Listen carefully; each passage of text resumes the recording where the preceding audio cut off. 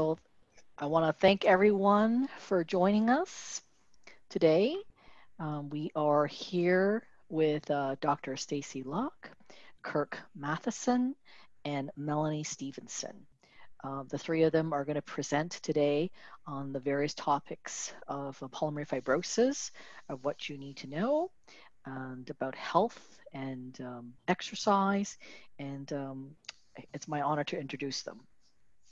Our first presenter is Dr. Stacey Lok, and Stacey is a respirologist and current recipient of the 2019-2020 CPFF Robert Davidson Fellowship, currently completing her Interstitial Lung Disease Fellowship at the University of Calgary under the supervision of Drs. Kerri, Johannson, and Charlene Fell.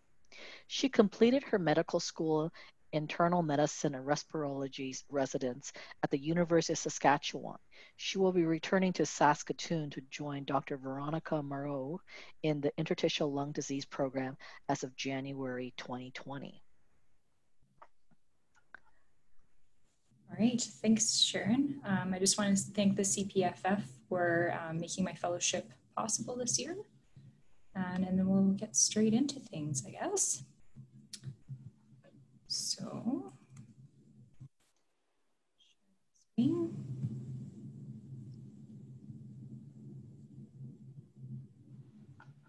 okay.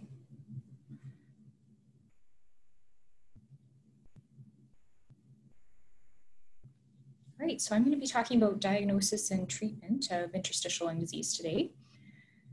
And this is a pretty broad topic, so we'll kind of be going in broad strokes, but we're going to start off with just talking about what is interstitial lung disease and how do we diagnose it.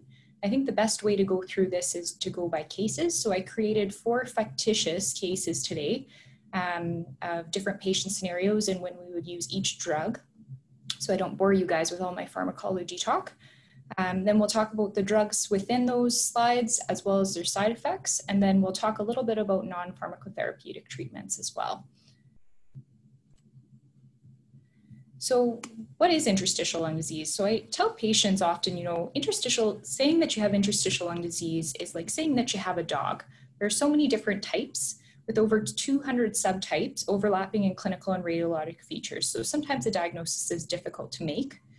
Most of our data and most of our posters and everything like that is for idiopathic pulmonary fibrosis because it's the most common and most well studied.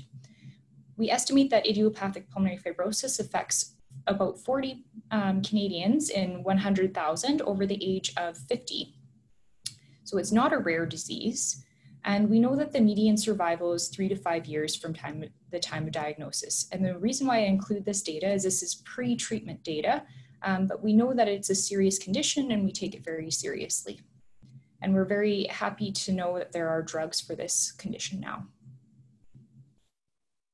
So what is the issue with interstitial lung disease? So I've got a nice cartoon image here of the lungs. So I describe the lungs as 2 upside down trees with branches. So the branches are the airways and the interstitium is where the leaves of the trees would be. So at the end of each of these tips of the branches, there's these air sacs called alveoli, and that's where all the business happens. That's where all the gas exchange occurs with oxygen and CO2 with the bloodstream. So the interstitium is that in-between support network, and when that support network gets scarred, all the business of the oxygen and CO2 exchange gets impaired. And so we can notice that often people require oxygen after they have significant scarring in their lungs. This is a very complicated picture here, and I've kind of drawn on it myself with that vapors, dust, gas, and fumes thing. But this is what's happening at the cellular level. So we know that there's these cells called fibroblasts, and they lay down scar in the lungs.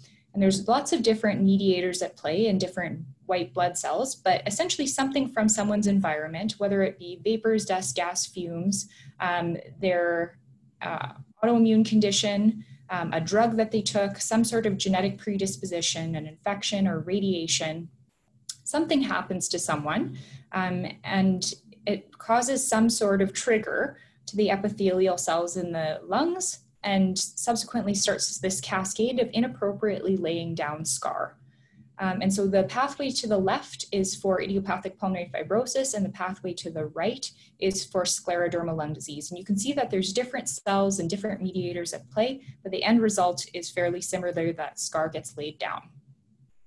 And sometimes we don't actually know what was the actual cause, and that's the term idiopathic, meaning we don't really know, but certainly it does cause this cascade. How do we classify interstitial lung disease? So we classify it by cause. So the first category being exposure related. So occupational exposures, things like silicosis. So that would be like from sandblasting or mining in silica rock. Environmental causes is a huge component as well, like breathing in things like molds or bird feathers and having an inappropriate reaction to them in the lungs, well as medications. The second large category is connective tissue disease, things like scleroderma, rheumatoid arthritis. Sarcoidosis is an entity into itself. We don't necessarily know what causes it, but it has effects on many different organs in the body, one of which being the lungs. Idiopathic is this grab bag category where we don't know what necessarily causes it, but the literature is very well described for idiopathic pulmonary fibrosis. There's also RBILD and DIP, which are smoking related. And then there's this other category, which is kind of a miscellaneous category and includes a lot of different things. So Langerhans cell histiocytosis is often caused by smoking. Lymphangitic leiomyomatosis is in young females and usually causes cysts. So there's a whole bunch of different types. So how do we make the diagnosis? We start off with a detailed history. So we talk to our patients, we ask them all about their symptoms. We ask about autoimmune symptoms specifically, so things that would cause symptoms of rheumatoid arthritis, scleroderma, things like rashes, joint pain, skin thickening. We ask about exposures. We like to take a detailed history of someone's previous occupations. As well, we ask about all these organic exposures such as molds and feather exposures, which can cause hypersensitivity pneumonitis. We ask about drugs, chemotherapy, radiation, and any family history of interstitial lung disease or an autoimmune condition. So then we start with a physical examination as well. So we'll measure someone's oxygen saturation at rest. Often with interstitial lung disease, until the disease is moderate to severe, we won't actually see any issues with oxygenation at rest. Usually, we walk our patients in clinic, and that's why we do a 6-minute walk test so frequently, is that we know that with interstitial lung disease, the vulnerable times are when people exert themselves. We'll often see those are the times that people's oxygen drop, and so we will have to do that, otherwise hypoxemia on exertion could be missed. We also check for the fingers, or check for clubbing in the fingers, and I've included an image down in the bottom corner. It's not present in all interstitial lung diseases, but we know that it can be a sign of this, and it is not present in COPD. So we do look for it, because sometimes that can be a clue of something going on, but it is a non-specific sign. So it's present in things like liver cirrhosis and can sometimes just be running in families. So it doesn't necessarily mean someone has interstitial lung disease, but it is a clue. We then listen to the chest, and specifically with idiopathic pulmonary fibrosis, we can hear these Velcro crackles to the bases of the lungs. So they're not coarse crackles like we would hear in heart failure. They sound a little bit different. And then these inspiratory squeaks can sometimes be a clue that the interstitial lung disease is secondary to hypersensitivity pneumonitis. So that squeak kind of sounds like a beep, maybe like a baby chicken or something like that. And that's quite specific. Then we do a full rheumatological exam from head to toe, looking for any signs of an autoimmune condition, like joint pains or joint arthritis in the hands, and looking at any skin thickening or rashes. We always have our patients do these breathing tests, and it seems to be the bane of every patient's existence because they're quite difficult to do. And when we're in respirology training, we have to do these breathing tests on ourselves so that we know how hard it is for patients. And I have to say, when I did one myself in my training program, I think the first time I did it, they told me I had poor effort. And there's nothing wrong with my lungs. So I definitely sympathize for those people who find these pulmonary function tests to be quite difficult. The pattern that we see with pulmonary fibrosis or interstitial lung disease, we see that the spirometry, that forceful one where you blow out from top to bottom, has a reduction in how much you can blow out in 1 second, as well as how much you can blow out altogether. So this is represented as a percentage, and that percentage is of what we would predict someone to do for their age, height, and gender. So we have kind of a reference range. So for example, this person did 69% of what we would expect, and anything above 80% we would consider to be normal. The second component of this test is something called lung volumes. So we actually measure the volumes of the lungs, and we know that with pulmonary fibrosis or scarring in the lungs tend to shrink. So you can see here that the total lung capacity, or the TLC, is 61%. And again, anything above 80% would be considered to be normal. Then the last component is the diffusion capacity. So what that measures is the ability for the lungs to take oxygen from the airways and to the air sacs and into the bloodstream. And so that can often be the first thing to go on a pulmonary function test when we're looking at interstitial lung disease. And you could see here, this one is 59%. So that would be a moderate reduction. We'll do a chest x-ray. So I've included a normal chest x-ray on the left and someone with pulmonary fibrosis on the right. So you can see this lacy appearance throughout. It kind of looks like an overlay. And so that's, pulmonary fibrosis can look like that. We call that reticular markings. But ultimately, chest x-ray is a rough picture. It doesn't tell us a ton of details, and certainly isn't the best for telling whether or not things are progressing. And so what we like to do is a high resolution CT scan, which is very thin cuts. So it's a little bit different than a regular CT scan because the picture quality is better and we're able to tell more by it. We also like to do certain protocols with our high resolution CT scans, and I'll get into that shortly here. So why I include this loaf of bread here is when I describe to people how to look at a CT scan, I say, imagine that you're sitting through that or laying through that donut in that CT scan. What we're doing is we're slicing images of a loaf of bread, kind of from the neck down to almost the belly. So you can see here on the left, the slice that we took of this person is from kind of head down, whereas on the right, the person is lying on their back. Their heart is that white circular thing in the middle. White is more dense, so those are bones, and black is less dense with air in it, and so those are the lungs. And this is a normal CT scan. So if you imagine that the head is through the monitor and the feet are pointing up to the ceiling, kind of closer to you, that's kind of the reference range. And so we'll slice kind of from neck down. We like to do prone imaging. So I can't resist making a CAT scan joke. So on the left here, we have our regular CT scan where we have people on their backs. And then we like to flip people over and put them on their stomachs. And so that's kind of specific to interstitial lung disease and the protocol that we like to do for our CT scans, because you can see on the left, there's kind of this gray stuff in the black lungs pointed to by the arrows, and that's called dependent atelectasis. So what that is just the lungs, they're squishy. And when you lay on your back, the gravity causes the bottom parts of the lungs to squish.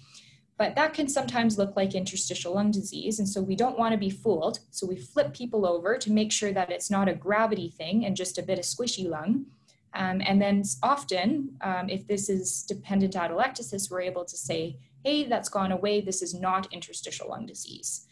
So that's important for us to tell. And that's kind of the best news, best case scenario when I can tell someone, hey, we flipped you over and we redid the CT scan and actually there's nothing going on there. The other thing we like to do is expiratory views. We get, usually when we do a CT scan, we do it when someone takes a deep breath in. And when we scan someone when they've taken a deep breath out, we can often see this thing called air trapping when someone has hypersensitivity pneumonitis. So you can see how the lung usually gets more white when we expire because all the air is being deflated out of it, but there's these areas of blackness. So the picture on the left with the inspiration, that's called mosaic attenuation, where there's this patchiness. And on the expiratory views, you can see there's some areas that are more black and some areas that are more white and some areas that are a middle gray. And we call that a head cheese appearance, or a three-dimension, I believe it's called, or three-density appearance. And that can be specific for chronic hypersensitivity pneumonitis. So I like to do that to help us elicit a diagnosis. Now, with the high-resolution CT scans, there's many different patterns. I've included kind of the 4 main patterns that we see. They each have a name for them, and those names of these high-resolution CT patterns aren't a diagnosis. They're just a broad category of picture from which there is a bunch of different things that can cause it. So, for example, usual interstitial pneumonia is categorized by basilar predominance, peripheral changes, often with honeycombing and traction bronchiectasis. These are all just findings, but idiopathic pulmonary fibrosis is one of the causes of that. And you can see here other things like rheumatoid arthritis can also cause that picture, chronic hypersensitivity pneumonitis can also cause that picture, and so on and so forth. And so there's long lists of things that all us doctors have to memorize that do interstitial lung disease. And when we see these patterns, we have to put on our thinking caps and think of all these diagnoses. The other test that we do, we like to send people for blood work to rule out autoimmune conditions, because sometimes the autoimmune conditions can be tricky to diagnose. A lot of people don't necessarily know that they have them, and sometimes the first presentation can be interstitial lung disease. And sometimes there are subtle little findings that we may ask about that people didn't realize were necessarily going on and thought that was just normal. And so we have to ask all the questions, and we like to check the blood work as well. If there is a concern based on a CT scan, we may extend some of that blood work to do some of the more include some of the more rare conditions like scleroderma, lupus, myositis. As well, if we're really not clear on the diagnosis based on history and imaging, we may do something called a bronchoscopy. So a bronchoscopy is where we take a camera, we put it through the mouth and look in through the airways. We usually do something called a bronchoalveolar lavage, which is where we put some salty fluid through our scope, swish it around the lungs, and then suck it back out. And we look at the cells. And that can help us to rule out other things that look like interstitial lung disease, like infections and cancers. And it can also give us an idea of what drugs would be beneficial. Sometimes while we're in there with the scope, we'll take these tiny little alligator clips or alligator forceps, and we'll take a little chunk of lung that's kind of the size of a crumb. That's called a transbronchial biopsy. Now they're fairly safe. However, they do come with some risk, as do most procedures, with a risk of bleeding as well as collapse of the lung. So we don't do it on everybody if we don't have to, but sometimes it's able to give us some information. This is a picture of the bronchoscopy. This guy on the left is sleepy because we gave him some sedating medication, just as we would for a colonoscopy or something like that. And he's had the back of his neck or of his throat frozen with some anesthetic so that he doesn't have feel the scope. But sometimes people can have a bit of a sore throat after the procedure. And on the right is that salty fluid going through the scope that will eventually suck back out and send away for testing.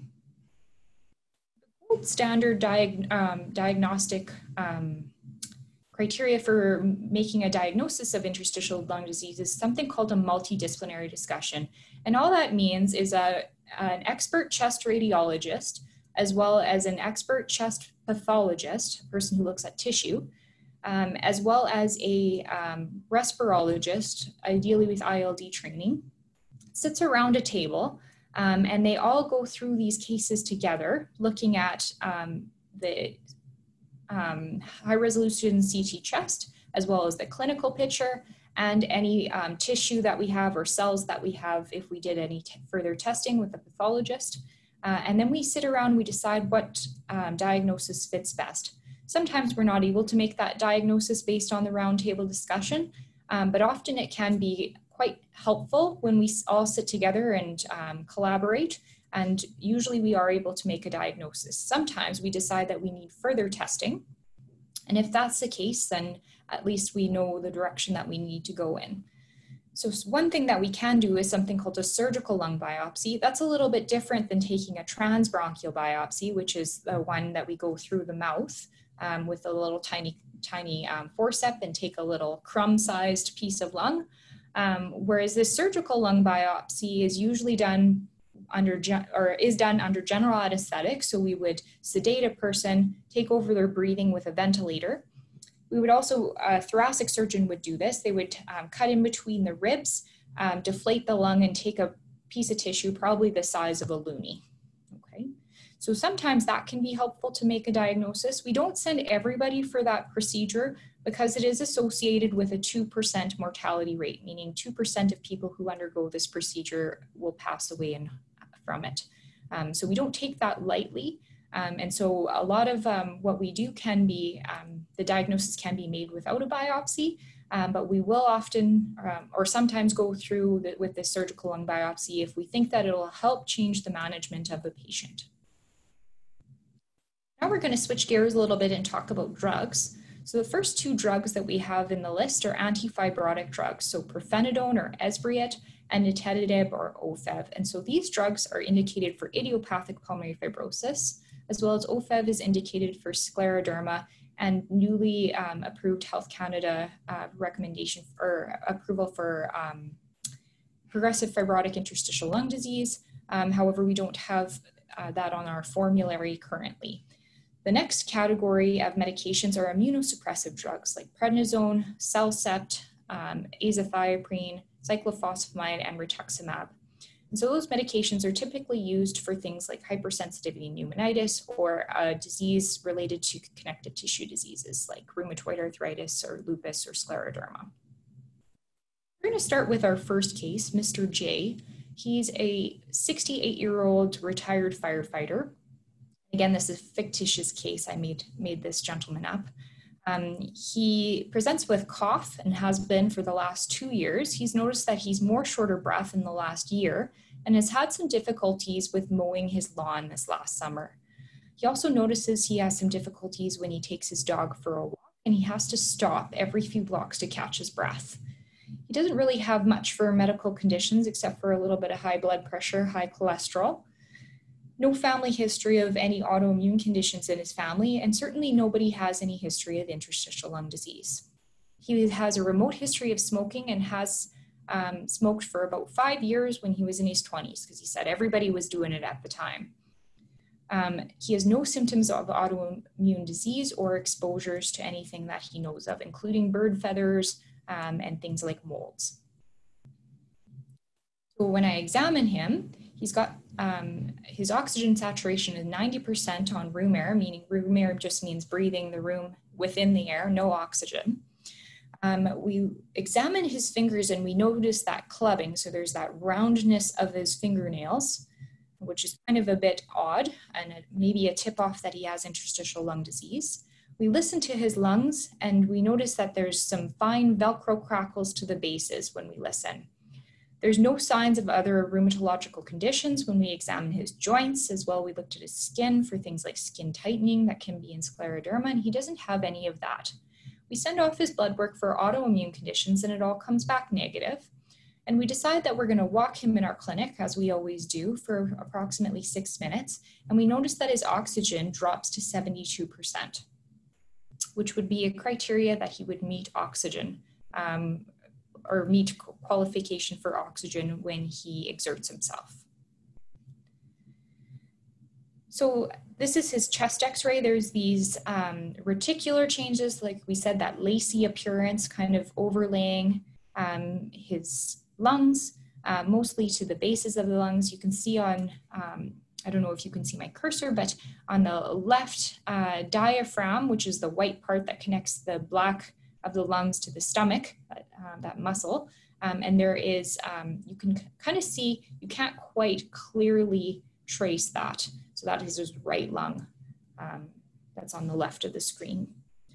And then when we do a CT scan, we notice this honeycombing. So just like a bee, You've got these stacked cysts towards the outsides of the lungs, and the airways are pulled open. That's called traction bronchiectasis. What that is the tissue surrounding the airway becomes scarred, and that scarring pulls the airways and makes them look more dilated. He has evidence of scarring. And we would call this a typical UIP pattern. So we meet at the multidisciplinary discussion with our chest radiologist colleagues, and they say, yes, this is a typical UIP pattern. And as a result, I say, you know, there's no connective tissue diseases at play here. There's nothing in his environment, no other drugs that could have caused this. And we're left with a diagnosis of idiopathic pulmonary fibrosis. And we decide based on that, we have enough information that we don't need a surgical lung biopsy or to do a bronchoscopy. We give him some oxygen for when he walks because we know that his oxygen was dropping, and we offer him treatment with an antifibrotic therapy, either pirfenidone or nintedanib. So we're going to start with pirfenidone in terms of medications, just to get some more information about it. So pirfenidone is a pill that we take 3 times a day. It's for idiopathic pulmonary fibrosis. That's the only indication. And we know that by taking this pirfenidone, we reduce the chances or the rate of lung decline in the future.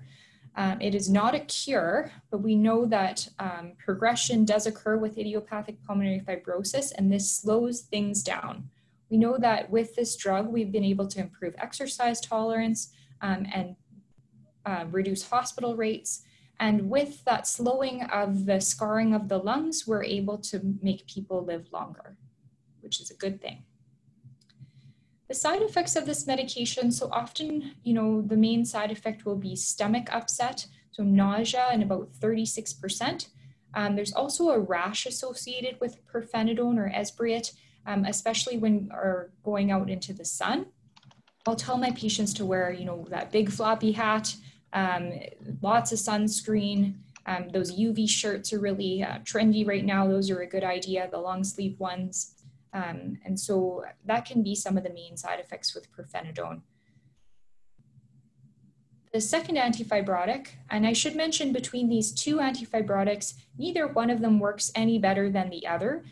So I always leave it up to my patients in terms of which medication they choose based on either frequency, side effects, and what fits best into their lifestyle. Excuse me, Dr. Lok. Yeah. There is a question. Somebody was wondering if you could explain what formulary is. Oh, okay. So each province has a drug formulary, which they decide which drugs are going to be covered. So unless something's on the formulary, we can't prescribe it for that indication. So it can be approved for Health Canada, but it will not be covered by the formulary in each province. And so that has, so Health Canada approval means that this drug is safe and indicated for this condition, and each province has their own drug formulary. And so across Canada, none of the formularies have made a decision based on that medication yet, but I believe Alberta is making their decision hopefully within the next month. I hope that clears things up. Thank you. Yeah. So the next drug is nintedanib, an antifibrotic medication as well. And so it's a pill twice a day. The indication as well for idiopathic pulmonary fibrosis, but it is also indicated for fibrotic interstitial lung disease with scleroderma, as well as progressive fibrotic interstitial lung disease, which is a bit of a grab bag term, but basically anyone who has a fibrotic interstitial lung disease that's getting worse. Okay?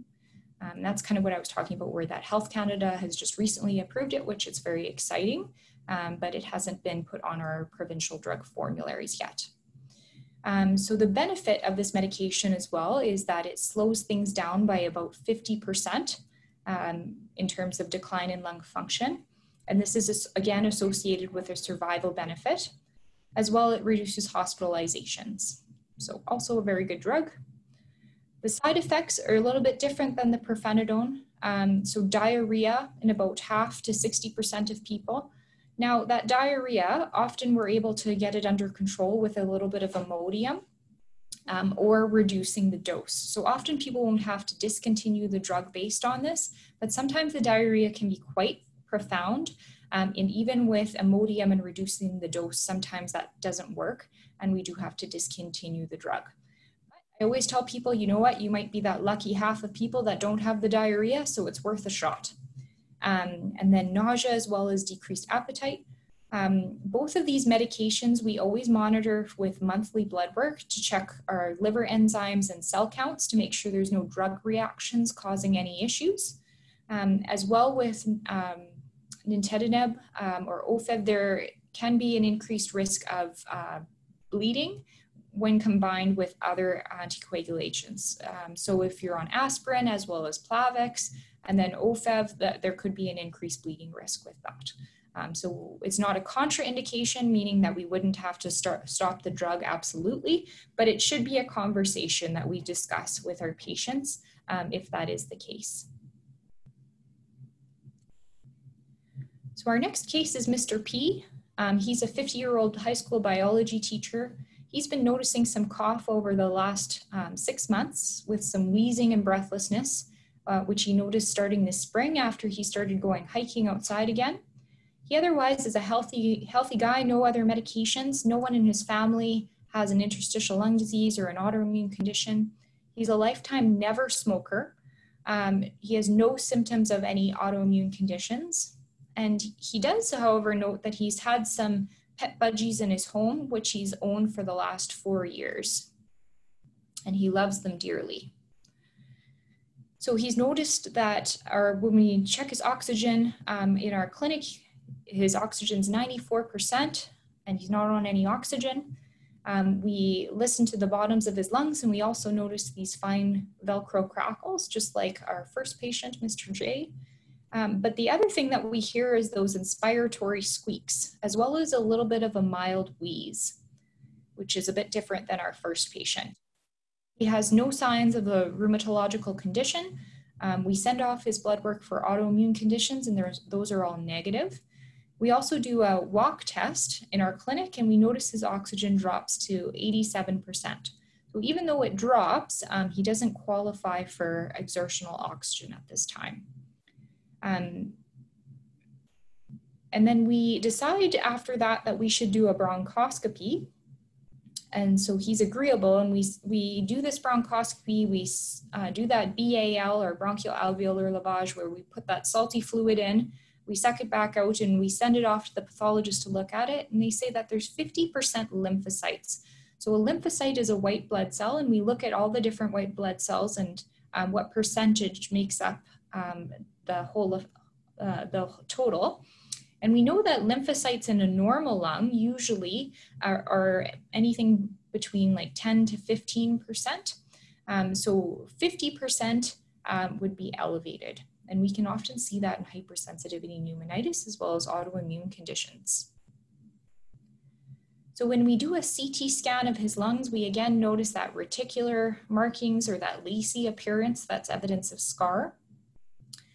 We also notice that mosaic attenuation. So there's kind of some black and some more gray patches. We discuss him at that multidisciplinary discussion with the chest radiologist and pathologist, and they say, you know what, his imaging as well as his story and his fluid that came back from his bronchoscopy are all consistent with hypersensitivity pneumonitis, which would be secondary to the bird feather that he was breathing in, his budgies. The other name for that is bird fancier's lung. So we decide we don't need to do any other further investigations. The main thing that we would like him to do is to remove his bird from his home, as well as the cage and all of the bird paraphernalia, as that bird is making him sick. And we discuss with him that he needs to do a full deep clean of his house and they need to clean out all of the air vents and all the ducts in his house. And then we offer him some treatment because he's quite short of breath with some prednisone initially. And then we like to get people off of prednisone eventually. So we'll offer him either CellStep therapy or Imuran. So these are immunosuppressive drugs, not an antifibrotic drug, just like the first patient with idiopathic pulmonary fibrosis who received that. So it's a different category of drugs.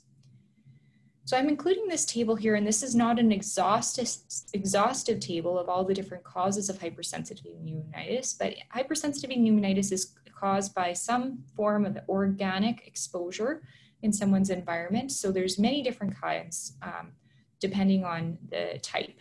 So kind of in the left-hand column is the fancy name for it. So there's bird breeder's lung, cheese worker's lung, salami worker's lung, the antigen source of what actually causes it, and then the specific antigen. So there can be sometimes bacteria that cause it, and molds and funguses. So that's all included in there.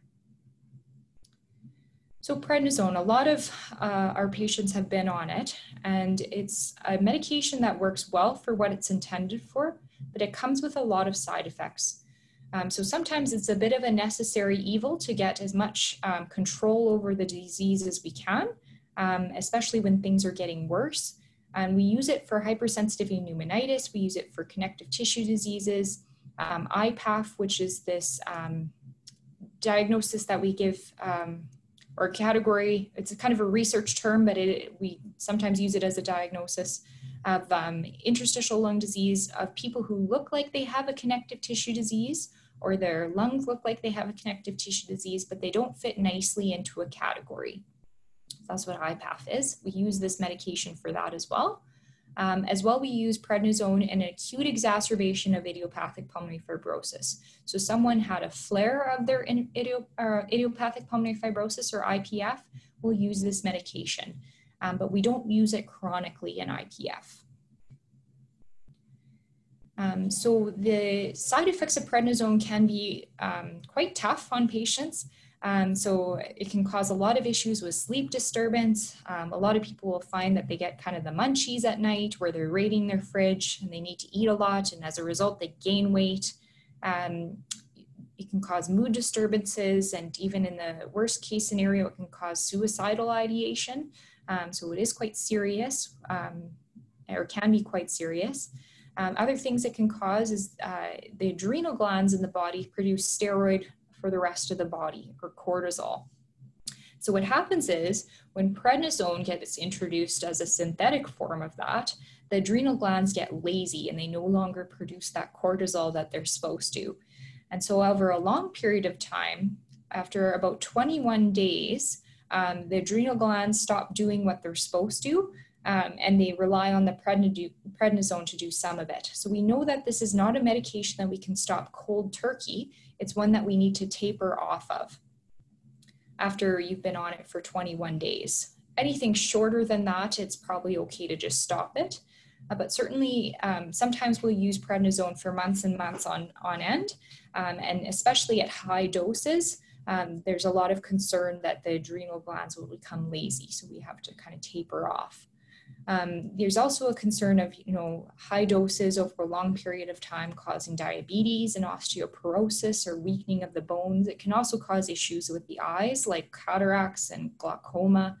So it's not a drug that we like to continue long-term, certainly at a high dose. Sometimes in our connective tissue disease patients, we'll continue a very low dose of prednisone, and that just helps keep all their autoimmune symptoms at bay.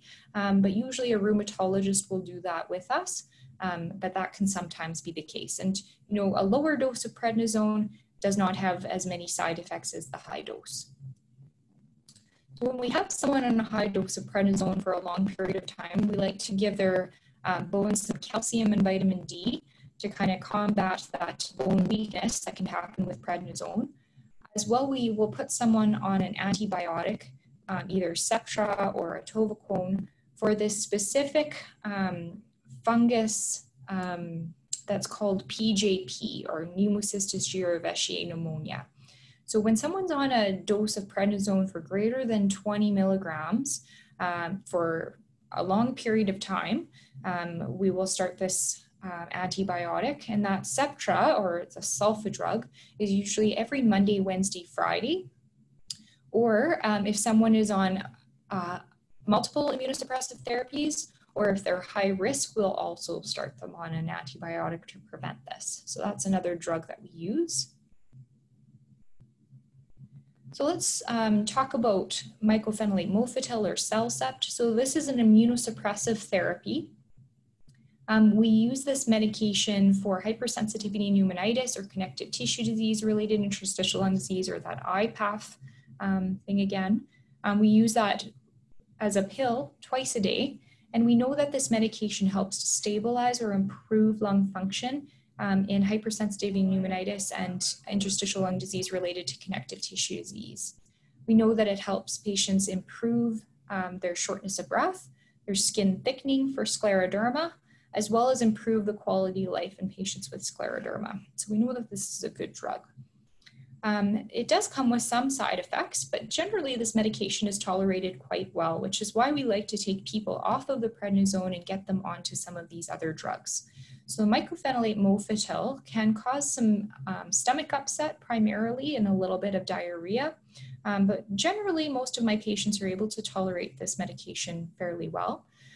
Is a risk of low blood cell counts, as well as we always monitor liver enzymes. So again, we check monthly blood work on this medication.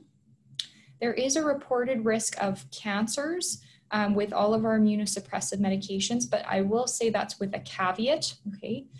So this mycophenolate mofetil or Cellcept was initially studied in lung transplant patients, which lung transplant does carry a small risk of cancers. So the cancer risk that we are quoting is from lung transplant patients, and it's not from interstitial lung disease patients. So I'm actually doing a study on this with Dr. Johannson to see if we can better characterize what that risk actually is, or if there is a risk at all. But it is mentioned as one of the risks. We don't like to use this drug in anyone who has had a reaction before, or if they're pregnant or breastfeeding. And we also will potentially reduce the dose if someone is elderly or has issues with their kidneys.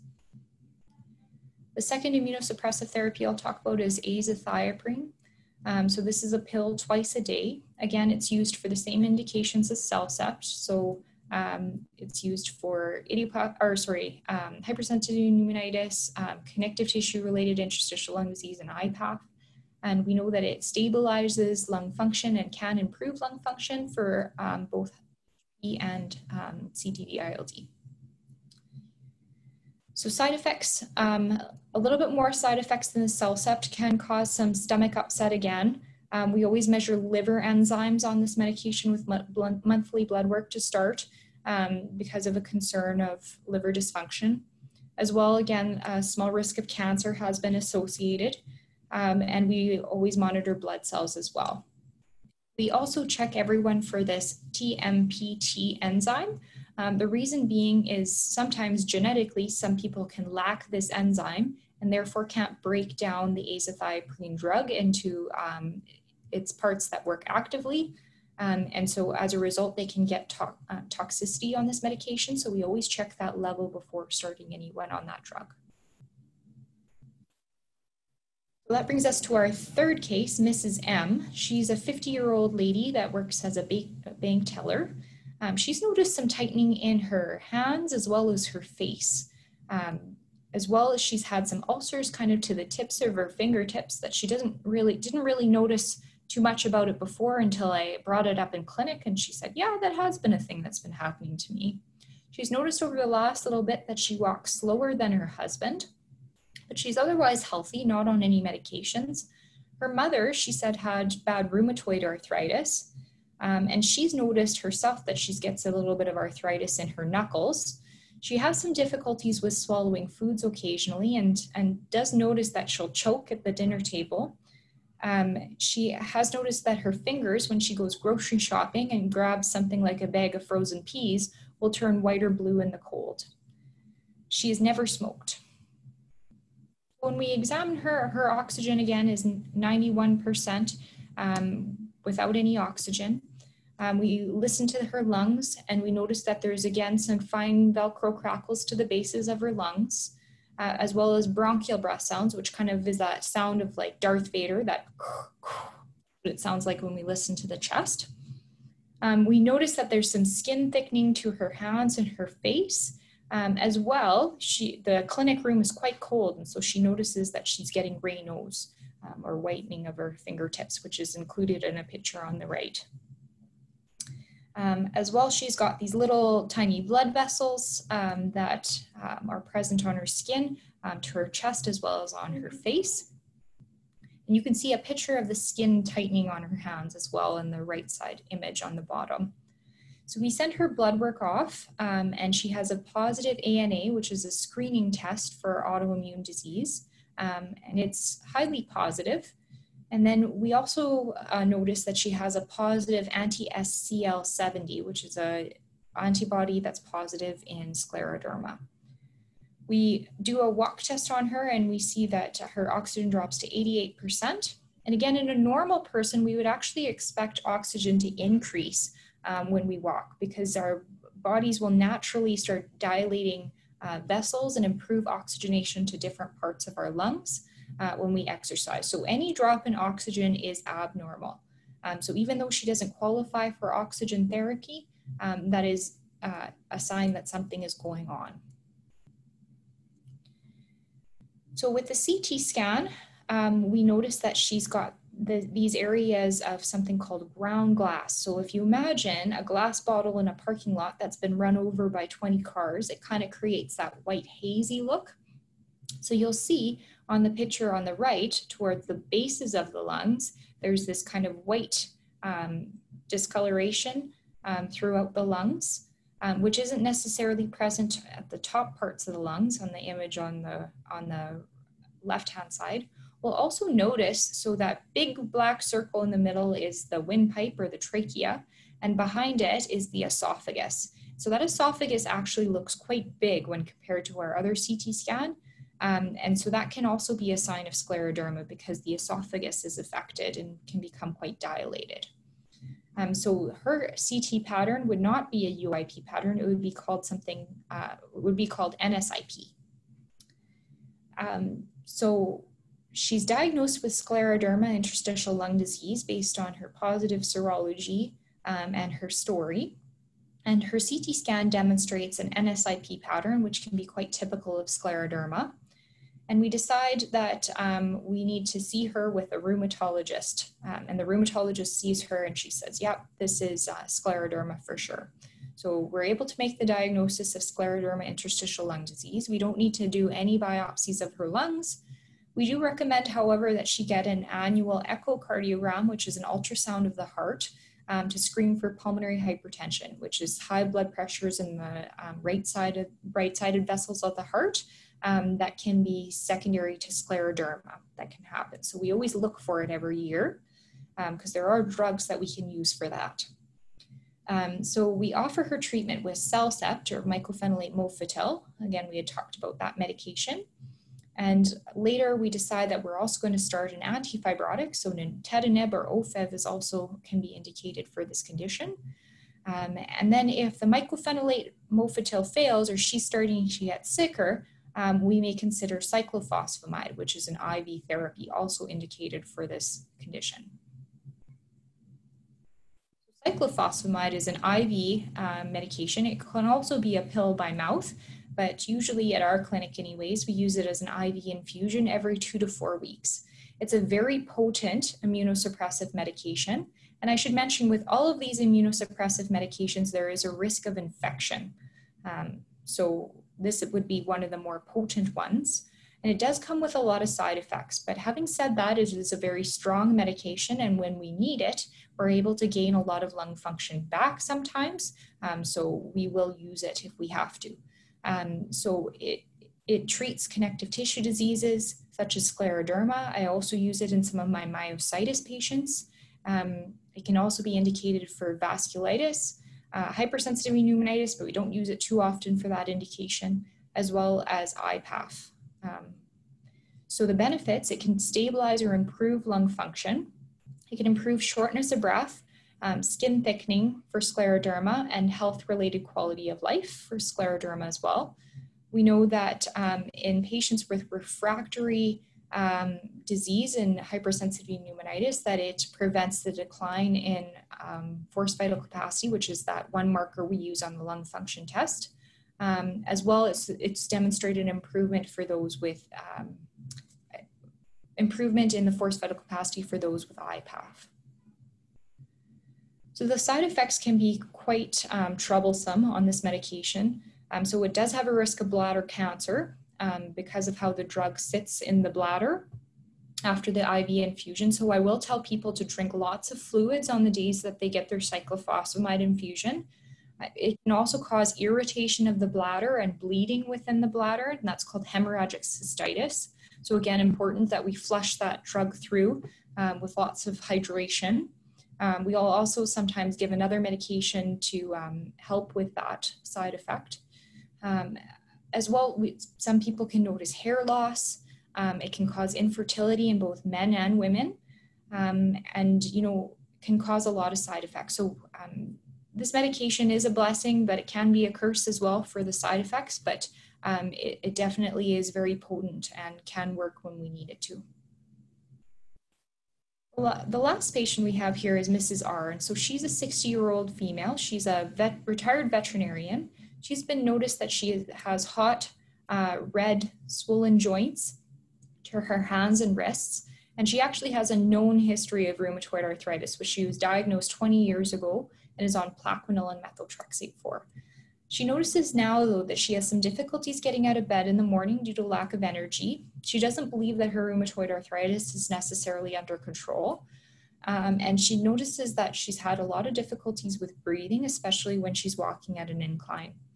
So she's a smoker. She smokes about half pack per day for the last 40 years. She has a sister with lupus. Oh, I have a little typo on there. I said lifetime never smoker. No, she is a smoker. On physical examination, we check her vitals and her saturations are 94% without any oxygen on. We again listen to her lungs. She's got those fine Velcro crackles and she's got hot swollen joints over her knuckles as well as her wrists. And I've included a radiographic image of the joints that are usually affected in rheumatoid arthritis. Why I say this is the joints towards the tips of the fingers or closer to the fingernails, those are called the DIP joints. Those ones are more affected in osteoarthritis, but usually aren't affected in rheumatoid arthritis. Oh, my light went off in here. It's energy efficient. I have to move around to make it go on again. Otherwise I'll be sitting in the dark. So I include that image on there because of this helps us in terms of which joint is affected to know whether or not this is osteoarthritis, a wear and tear arthritis, or rheumatoid arthritis, which is an inflammatory arthritis. So we send off the blood work and she does have a positive rheumatoid factor and anti-CCP, which are both indicated for, are implicated for rheumatoid arthritis. When we walk her oxygen drops to 86%. Her CT scan demonstrates again that reticular markings towards the bases of the lungs. She's got some traction bronchiolectasis where the airways are being pulled, but there's no evidence of honeycombing on her. She still falls onto the category of a UIP pattern, and UIP pattern is can be typical for rheumatoid arthritis related interstitial lung disease. So that diagnosis is made both with the multidisciplinary discussion as well as with her rheumatologist. So because of her smoking history, we recommended that she quit smoking, as we know that when someone has interstitial lung disease and they continue to smoke, that can cause a progression of their lung disease. So that's first and foremost. I tell people that quitting smoking is one of the most important treatments that you can do for yourself. It works better than any of the drugs that we'll ever give you, and it helps with so many other things outside of your lung disease, like risk of cancer in the rest of the body, cardiovascular disease, etc. So smoking cessation is first and foremost. So she's able to quit smoking with the help of maybe some nicotine patches. We offer her treatment with immunosuppressive therapy of mycophenolate mofetil or Celcept. But after that medication, it seems that it's not really working. She still has a lot of joint pains in her hands because the mycophenolate mofetil doesn't help the joints. It only treats the rheumatoid lung condition. So we often will continue people on their Plaquenil or methotrexate or other medications that they're on for their joints. Methotrexate, there was a concern previously that may cause progression of scar in the lungs, because methotrexate is one of the drugs on the list that can cause interstitial lung disease. But we know now that in our patients with rheumatoid arthritis, that when we continue the methotrexate, as long as the methotrexate isn't causing the lung disease, that we know that those patients tend to do better when we continue their methotrexate. So we actually, based on that data, will continue patients' methotrexate in addition to the other drugs we start. So, after she started on the CellCept, it's noticed that her joints are well controlled and she's had maybe a decline in her lung function. So we decide to switch her from the methotrexate and the CellCept into rituximab on its own. So rituximab is an IV infusion. It is given every 6 months. We do initial loading dose at day 1 and at 2 weeks. So we use it for rheumatoid arthritis, interstitial lung disease, but it can also be used for many other indications. So we use it for vasculitis, other connective tissue diseases. Often we'll use it as a salvage therapy, meaning that all the other drugs haven't worked, and then we go to rituximab. We don't often start rituximab in the beginning because, again, it's a more potent immunosuppressive medication. So it does cause, an increased risk of infections. But this medication can be, again, a lifesaver for a lot of people, and it does work quite effectively. Rituximab is also very expensive, so often in terms of provincial drug coverage, we have to fail a few therapies and prove that rituximab is needed. So the benefit is that it stabilizes and reduces the decline of lung function. Again, infections is a risk of this medication, a risk unique, oh my goodness. I'm really all for saving the environment, but turning off the lights every 5 minutes is not super helpful. All right, so there is a risk of reactivation of tuberculosis and hepatitis B. So we always test people for hepatitis before we start this medication, as well if someone is from an area where it's TB endemic, where they may have been exposed to TB in the past, we always check for something called latent tuberculosis. It's not an active form of TB, but sometimes TB is a tricky bacteria that can lay dormant in someone's immune system. And when we suppress that person's immune system, they can be at risk of having this TB activate and cause an active infectious TB. So we always like to check for that if someone comes from an area where TB is endemic or if they've been previously exposed to TB. So someone like a healthcare worker, etc. There's also a risk of cancer like leukemias and lymphomas, but it's kind of a catch-22 because we also use rituximab to treat lymphomas. Yeah. So other things going into the non-drug therapies. So vaccination, we recommend that everyone with interstitial lung disease get the annual flu shot. I would recommend everybody get the annual flu shot, period.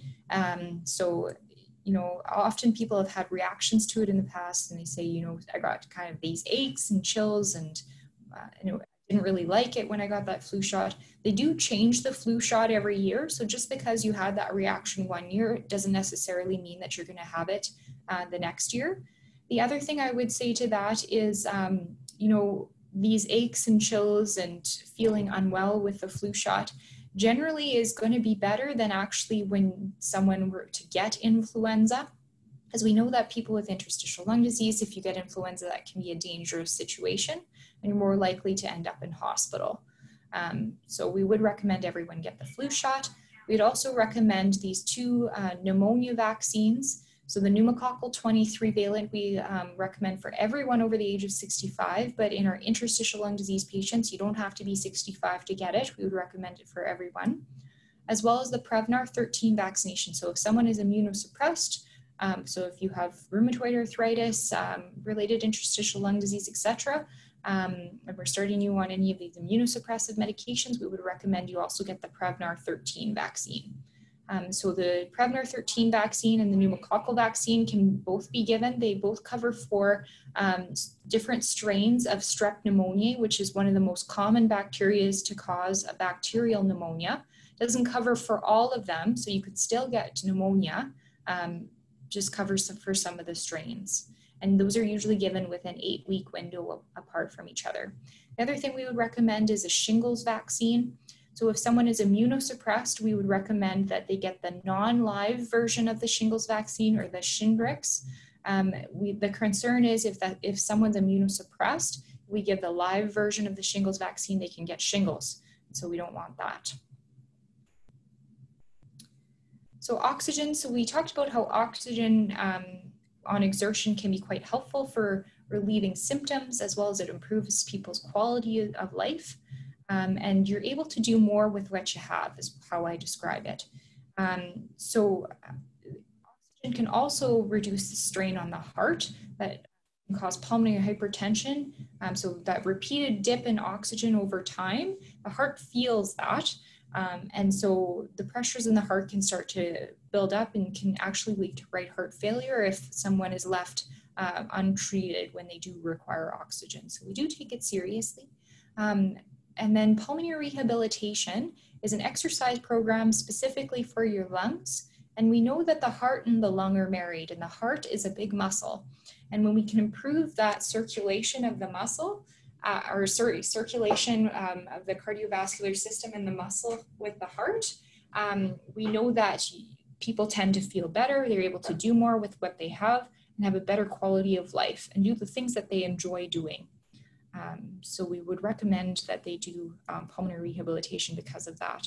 The lung function itself does not improve with pulmonary rehabilitation, but like I said, the heart and the lung are married. So when one person is able to carry more of the weight, that's a good thing. So I'll briefly talk about lung transplant here. Lung transplant in itself is a whole other topic and a whole other talk. But we know that lung transplant can be beneficial for some of our interstitial lung disease patients, and it is the second most common reason that someone receives a lung transplant, secondary to COPD. So lung transplant I describe as a trading of diseases. You have a very regimented life after a lung transplant where you see a bunch of doctors all the time. It's a huge major surgery, and you have to take a lot of immunosuppressive drugs after the surgery to make sure that the lungs don't reject. So it's not for everybody, but it can be life-giving for a lot of people. And we know that this graph just shows the life expectancy with a lung transplant. So we quote anywhere between 5 to 10 years on average with a lung transplant. Of course, there are people that are outliers. Some people don't make it through the surgery as well. So we want to make sure that we're picking the right people so that we're not actually shortening people's lives. The other thing that I will say about lung transplant is it's a limited resource. So we also want to make sure the person getting the lungs is the right recipient. So things like smoking and all that is a no-no if you're wanting a lung transplant, because we want to make sure that someone's able to care for the lungs. As well, we'll do a whole screening workup of someone's overall health to make sure the rest of their organs are healthy before we transplant new lungs into them. And we know that interstitial lung disease in this graph has a decent survival with lung transplant, pretty much middle of the road, with cystic fibrosis being the best in terms of transplant survival, because often people with cystic fibrosis who are transplanted are quite young. They can be 20s and 30 years old, so the rest of their organs are quite healthy. So that's why cystic fibrosis patients probably live longer. Then there's also palliative care. So palliative care includes a whole different host of domains. Often people will confuse palliative care with just end-of-life care, but it should be more considered as a symptom control.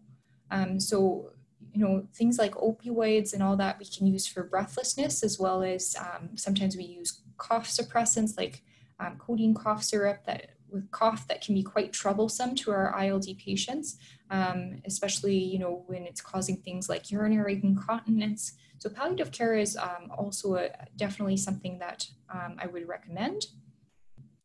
An organized palliative care approach doesn't currently exist, and it leads to a lot of high symptom burden for interstitial lung disease. I think a lot of us could probably do a better job at including palliative care as part of part of our interstitial lung disease care. And actually in Saskatchewan, Veronica Marcoux and I are going to be starting a multidisciplinary palliative care clinic with some palliative care doctors in Saskatchewan. So that's kind of an exciting thing coming down the pipeline. We know that palliative care in lung cancer has tended to increase patient survival. So this whole thing about palliative care just being for people who are dying, that's not true. It actually does extend people's survival. We know that interstitial lung disease patients often have more breathlessness and untreated breathlessness than patients with lung cancer. However, they usually have less access to specialist care with palliative care. The other thing I will mention about palliative care is Nina Kaluri in Edmonton is a specialist in palliative care and interstitial lung disease. She's an expert in the field, and she wrote this paper and has noticed that a multidisciplinary collaborative interstitial lung disease clinic with palliative care leads to patients being 1.13 times more likely to die at home rather than in hospital or hospice. So that's a huge thing for a lot of our patients, and be something that would be quite beneficial for a lot of people. That concludes my talk. I know I included a lot of information in there, but hopefully you're all able to follow along and I didn't bore you to sleep, and we can talk about some of the things that we discussed. So I'll open up to questions. Thank you, Dr. Lok. If our audience would like to send some questions in, please post them in the Q&A and I will share them with Dr. Lok. Hopefully my lights don't turn off again. They're motion censored. It took me a while to figure out in my office. I was sitting in there and I thought the light switch was broken. And then I realized, no, it's motion censored lights. Okay, it doesn't look like there's anything at the moment, so I'm just going to move on to Kirk Mathison, who's a registered nurse with the Alberta Health Services in Calgary in Alberta. He has been the interstitial lung disease nurse clinician at the South Health Campus since 2012, and he founded the Calgary Pulmonary Fibrosis Support Group in 2013. And so Dr. Lok, thank you very much for your presentation and welcome Kirk Mathison. Oh, thank you very much, Sharon. And thank you to the CPFF for allowing me to come and talk and for arranging all these great talks that you guys have done through the whole month. There's some great talks and some excellent speakers. So hopefully that's people are utilizing this resource. Thanks to Dr. Lok for that great presentation as well. I'm hoping to build a few things off of her talk as well. So we'll kind of hopefully build off a few things, especially kind of the oxygen things. So, you know, when Peggy McGee actually first asked me to talk to her Saskatoon group, I was kind of wondering, you know, what should I talk about? And then it just kind of dawned on me, like, what do I spend, you know, most of my time talking in clinic about? And really what I talk about most of the time, you know, a lot of things is the educational resources when people are first diagnosed. Also, I spend a lot of time talking about oxygen. And I think advanced care planning is another thing that we kind of miss out on a little bit.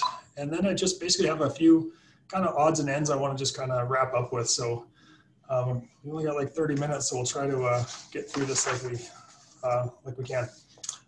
So unless you're a healthcare worker or familiar with pulmonary fibrosis in some way or have had a loved one also affected with pulmonary fibrosis, most people kind of come to this diagnosis with an empty toolbox, and they don't have a lot of resources to rely on when they're diagnosed. And I know sometimes when they're diagnosed, maybe the healthcare workers, the doctors, you know, don't have a lot of time to kind of give them a full education on the disease because there's a lot to it. So hopefully we're going to try to fill up our toolbox and give us some resources to kind of live better with pulmonary fibrosis. So I've been nursing for quite a while. Been 8 years with the Interstitial Lung Disease group here in Calgary. We did start the support group back in 2013. But really up until 8 years ago, I didn't really know a lot about this disease either. I worked critical care and I'm sure I came across pulmonary fibrosis in the past, but a lot of the things, you know, you don't realize it is, you know, more of a rare disease than a lot of other things. So, and I know when I first started this job, you know, I did a ton of research and reading on interstitial lung disease to kind of familiarize myself with the disease. But really, most of the information that I got on this disease comes from patients and comes from talking to patients and learning from them and their experiences. So, and I think that's where, that's the goal of my talk, today, is to try to, educate some of you guys about, the experiences that I've learned from others. So we can we don't all have to go through this alone and learn lessons the hard way. So when people are first diagnosed with this disease, I know they're oftentimes just not really sure what to do or where to go to get information. As Dr. Lok, laid out in her presentation, how to diagnose. Now, once you're diagnosed, this disease doesn't necessarily go away. And so we're kind of challenged to change ourselves and to, adapt to the disease and figure out kind of where to go from here. And like I mentioned, most of you guys have not, didn't really know a lot about this disease, so we don't really know where to go even for questions and stuff. So this is the situation we're in. So kind of what are we going to do next is kind of always the question. So I think one of the first emotions we come across is fear. I mean, a lot of people come into our clinic for the first time and the only thing they've had a chance to do is Google what pulmonary fibrosis is, and it kind of tells them they're going to die in 3 to 5 months, and that's the only thing they understand. So they come in here quite fearful and really don't really understand what's going to happen. And I think that's kind of the most important aspect of education and healthcare is, yes, we want to teach people about their disease so they can learn to live with it better, but it's really to reduce the fear and to allow people to, participate in their healthcare better and to properly understand it. So I think if we can, channel that fear into activating us and motivating us to learn more about this disease, I think we're going to be a lot better placed than we are when we're going to be scared and maybe stick our head in the sand and try to make it go away or think it's going to go away when it's really not. So where do we go for information to get informed? I know when I first started this job, I was started to Google lots of information just to kind of figure out where to go from here. But at this day and age, 8 years later, there's a ton of resources out on the internet. In this day and age, the great thing is we have information at our fingertips at all times. But we can get bogged down into, non-useful sites and non-reputable sites. So I'd like to, first send you to the Canadian Pulmonary Fibrosis Foundation. They have got a wonderful website. Obviously, you guys have probably all been on that website because you're registered here. But they have a ton of resources on there for patients and caregivers, as well as they have a list of other reputable resources and websites to go to. So I strongly encourage to surf through that, and I'm sure you probably already have. The Pulmonary Fibrosis Foundation also has another wonderful website, and that's based out of the United States, and they have a ton of educational resources. They probably got, hundreds of hours of videos to watch from, experts in the field. They do a pulmonary fibrosis summit. I think it's every 2 years, and it's a conference for healthcare workers or healthcare experts, and then also for pulmonary fibrosis patients and families. So, and they've archived all of those past presentations and things. So you can actually hear from, the world-renowned experts on pulmonary fibrosis. You can go to those websites right now and start looking at those videos. They're wonderful. They're excellent. I've put the American Thoracic Society on there. There's not a ton that's specific to pulmonary fibrosis in their website. They do have a little bit of things, but a lot of the education things they have that I use is some information on what pulmonary function testing is, 6-minute walk tests, CT scans, and that sort of thing. So there's some good education to be found there as well. And the Canadian Lung Association is another one that has a lot of information as well. Not so much specific to interstitial lung disease or pulmonary fibrosis, a lot of smoking cessation, things like that. But I put them on the list because I think, going to a reputable site, which has, these guys have, medical boards that, vet all the information that's put on their website. So you're getting proper information from medical professionals in the interstitial lung disease field when you go to these websites. A little more about information vetting.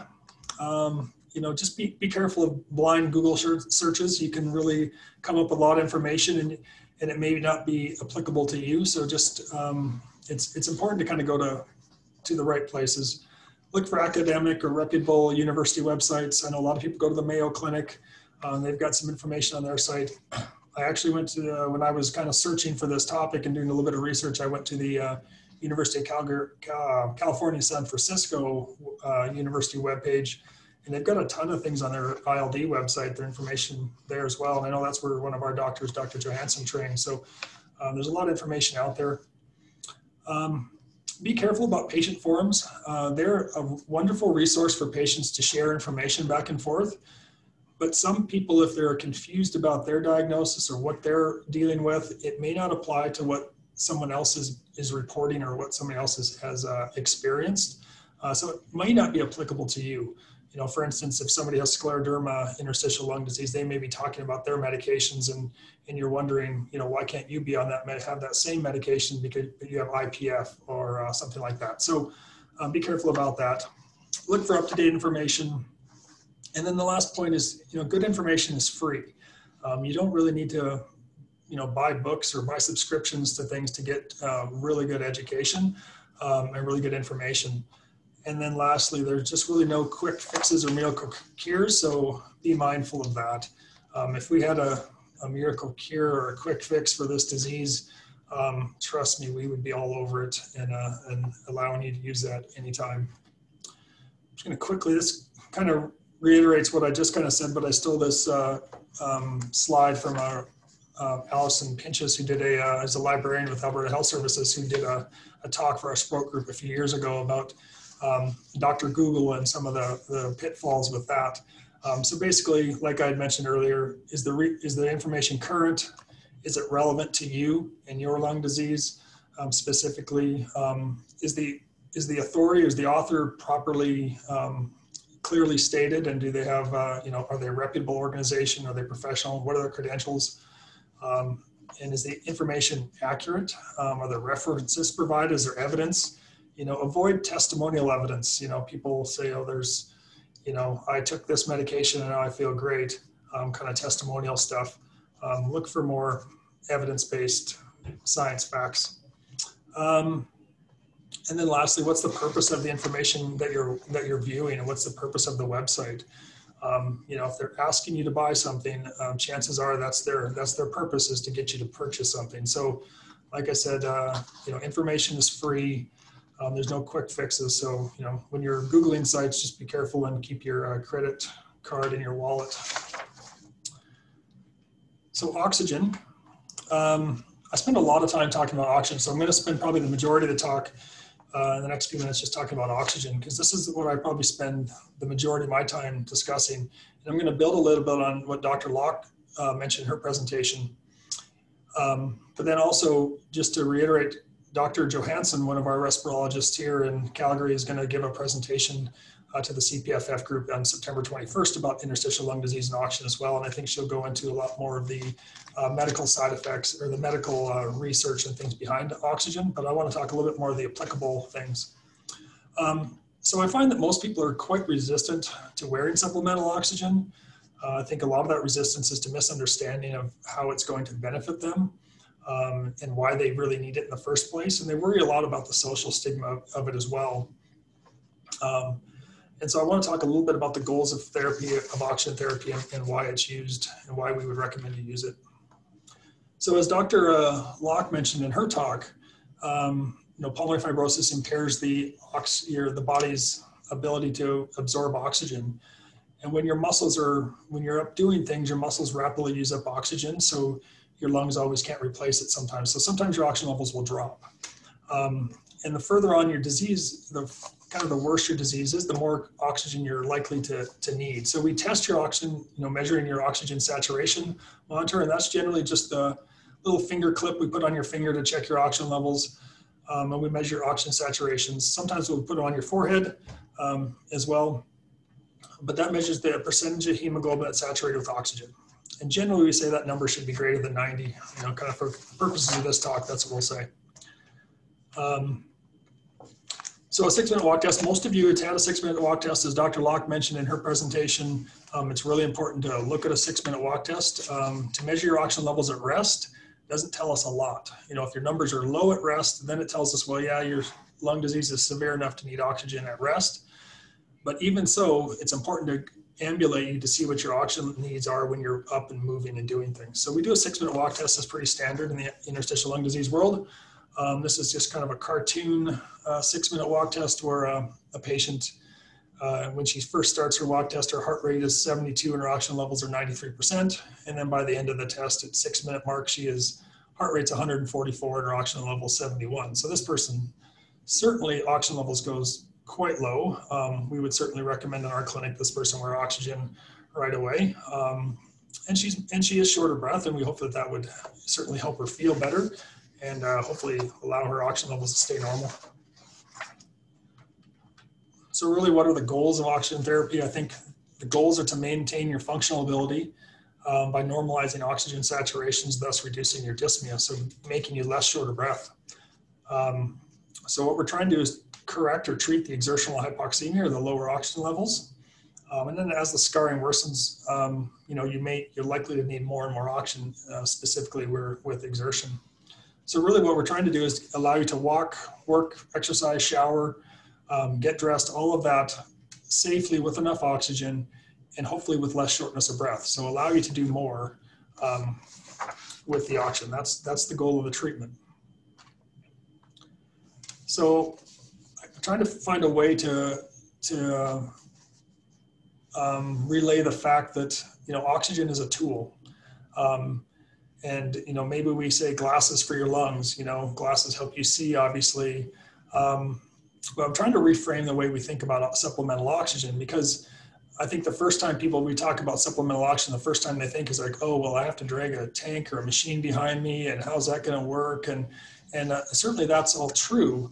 But I think if we can think about how it's going to affect our lives and how it might be a tool to help us improve our lives and let us do more things, I think maybe we're going to have think a little harder that maybe we'll think a little harder about fitting it into our lives and how that works. So specifically, oxygen equipment, and what does that mean for you if you're prescribed supplemental oxygen? Well, generally speaking, you've got, give you two forms of oxygen. You have oxygen in your home, generally speaking, a home machine, and then you also have a portable option. So these little machines here, these are home concentrators. They're kind of about the size of a suitcase, a larger suitcase. And what they do is they're a machine that plugs into the wall, and they take regular air and they concentrate it into oxygen to around 95%, and then it delivers to you through a tube that we kind of use called nasal cannula that goes into your nose, and that's kind of up in the upper right-hand corner. And so the home concentrators are great. They can offer, so they're a stationary unit generally. Usually just have a big hose attached to it that kind of goes throughout your house. They can give flow rates up to like 0 to 10 liters per minute. That's how we that's how we measure the amount of oxygen you use. We talk in terms of liters per minute, and that's the flow that comes out of the machines. And we can actually sometimes double up those machines in certain cases where people can deliver up to 15 liters per minute. So that's generally about the maximum amount of oxygen we can use or provide in the community. Then for portable equipment, we have options of portable oxygen concentrators, which is like this one in a brown bag here, or this little machine over here to the right. These are portable oxygen concentrators. They are smaller machines that do similar to the home concentrator. They make their own oxygen and they deliver it to you via your nasal cannula. Those are very nice. The good things about those are they're very portable. They plug into your car. They can plug into an outlet. The good things about them is if you have power, you always have oxygen. You never have to run out. Your tank will never really run out because you don't have a tank. They're very portable. You can travel. You can take them on airplanes. They deliver oxygen. One of the bad things about them is they only provide oxygen up to about 2 to 3 liters per minute, continuous flow, or up to 6 liters pulse flow. And I'll explain the continuous or pulse or intermittent flow in a minute. But that's one of the drawbacks to the portable oxygen concentrator. And then obviously they do run on batteries and they do need power. So if you run out of power, that's a problem as well. The other option for portable oxygen are compressed gas. Compressed gas. So that's where compressed oxygen is put into a tank.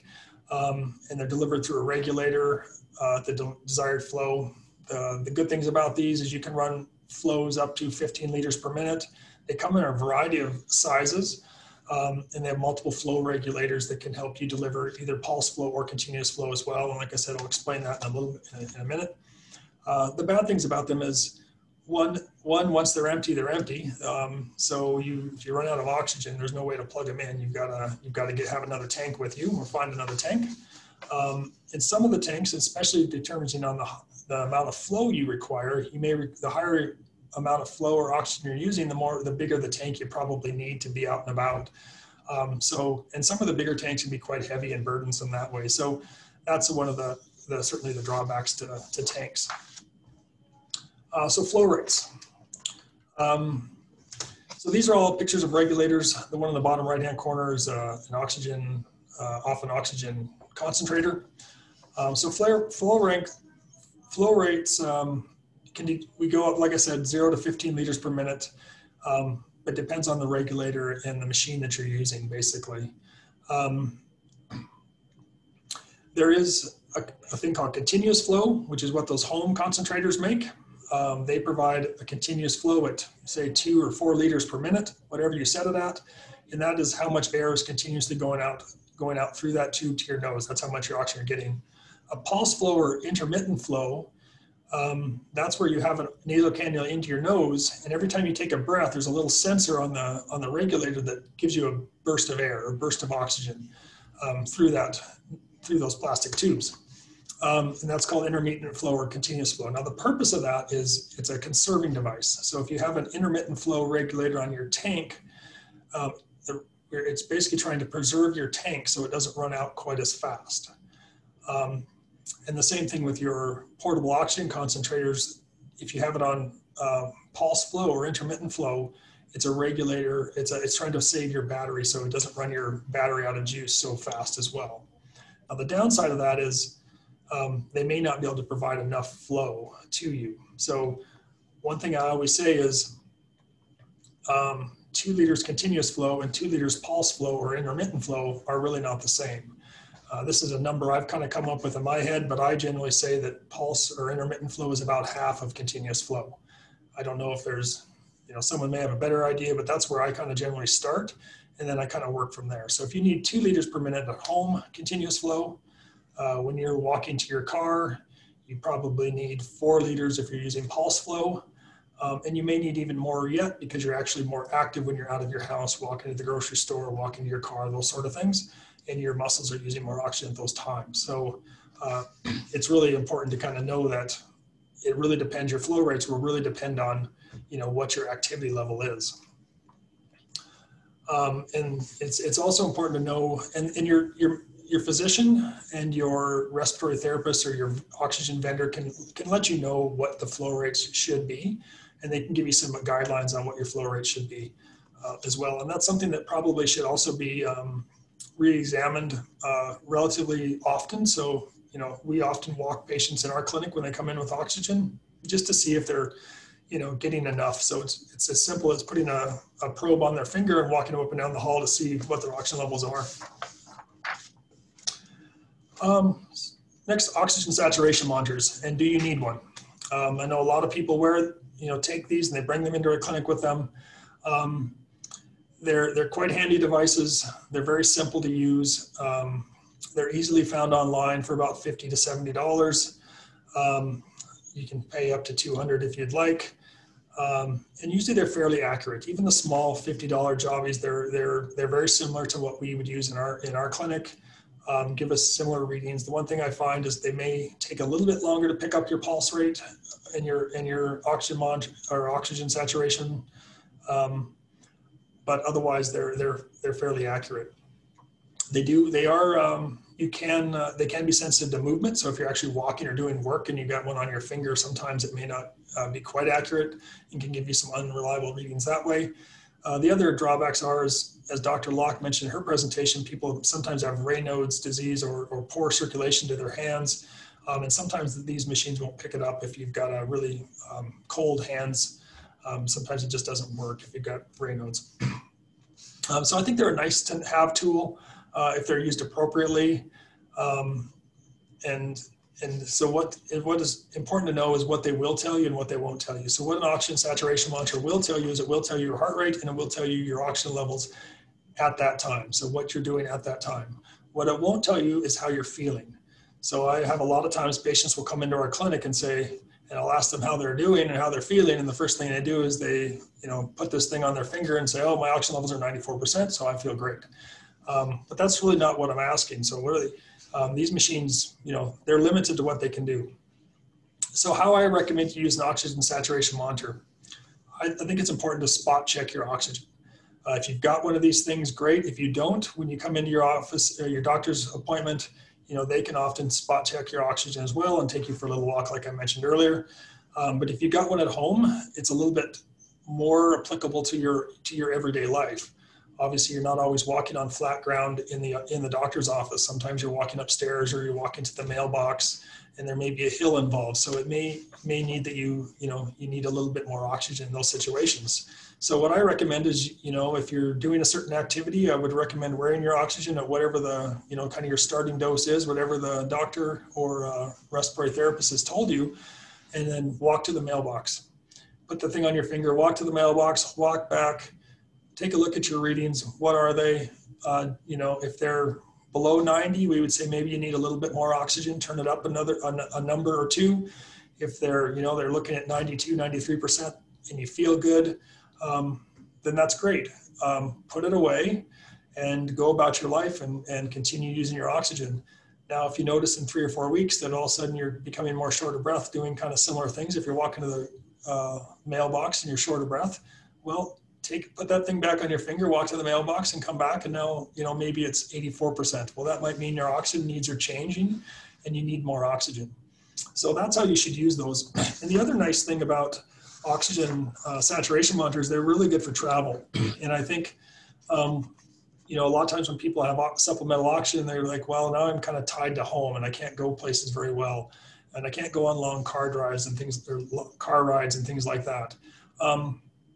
Well, you certainly can. It becomes a little bit more cumbersome. But these machines, if it can help you titrate your oxygen.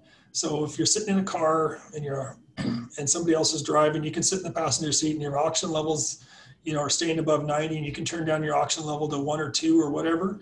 And if your numbers are okay and you're feeling okay, you can leave it at that. That'll allow your tank or your oxygen concentrate to last a little bit longer while you're out.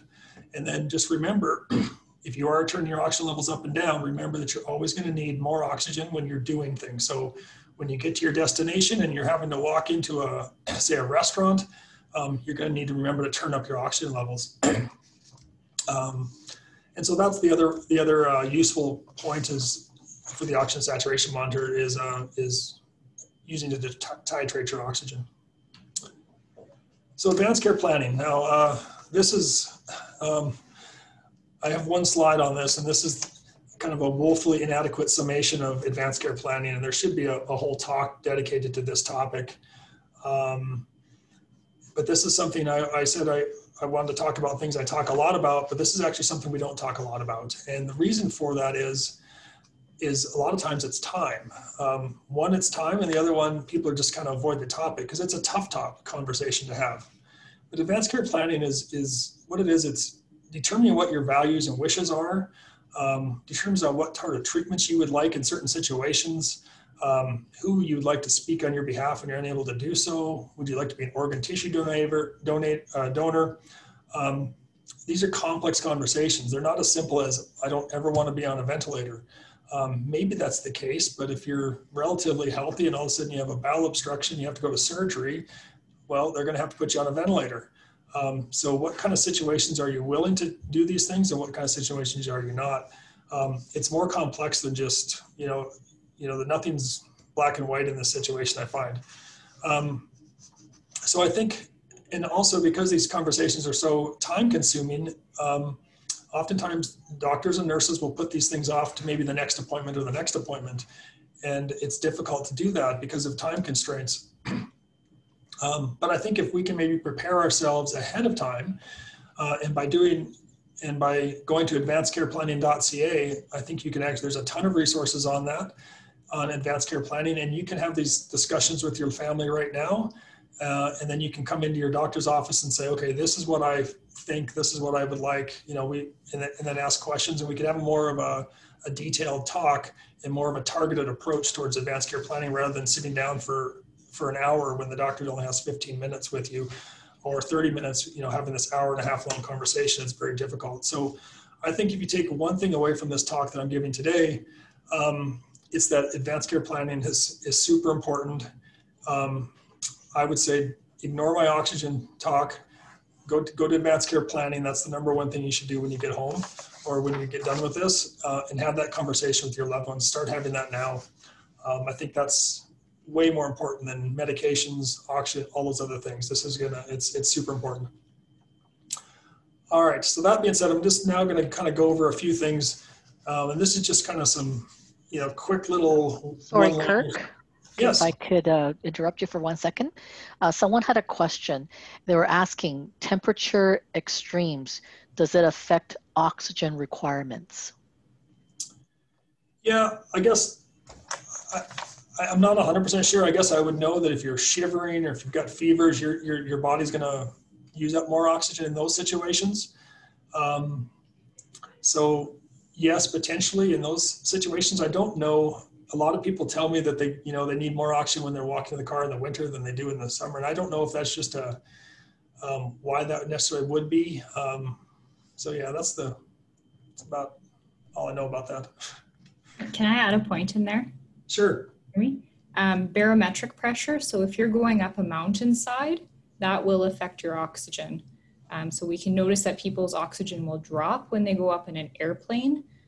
Or go up, hiking or anything like that. So altitude, or going up to a place that's not at sea level. If you live at sea level, like Calgary is actually at quite high altitude. So I will mention that.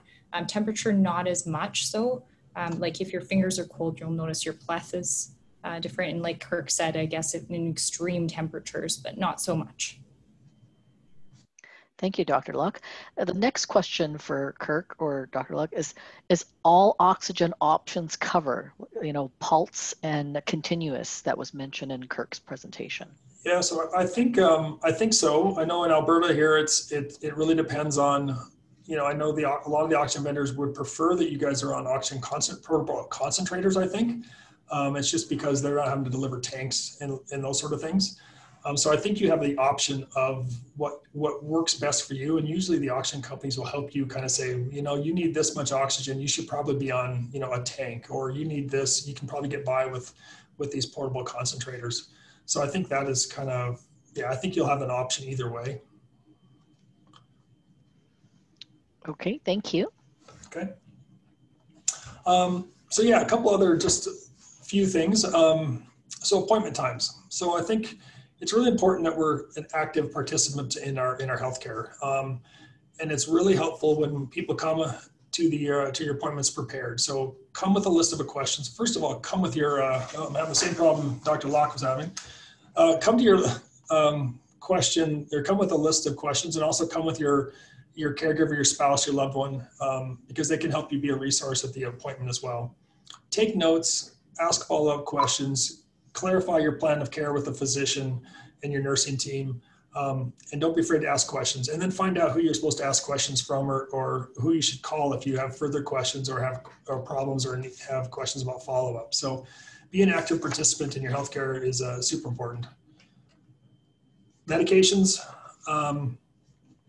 So it's also very important that we know what medications you're taking at all times. So make a list.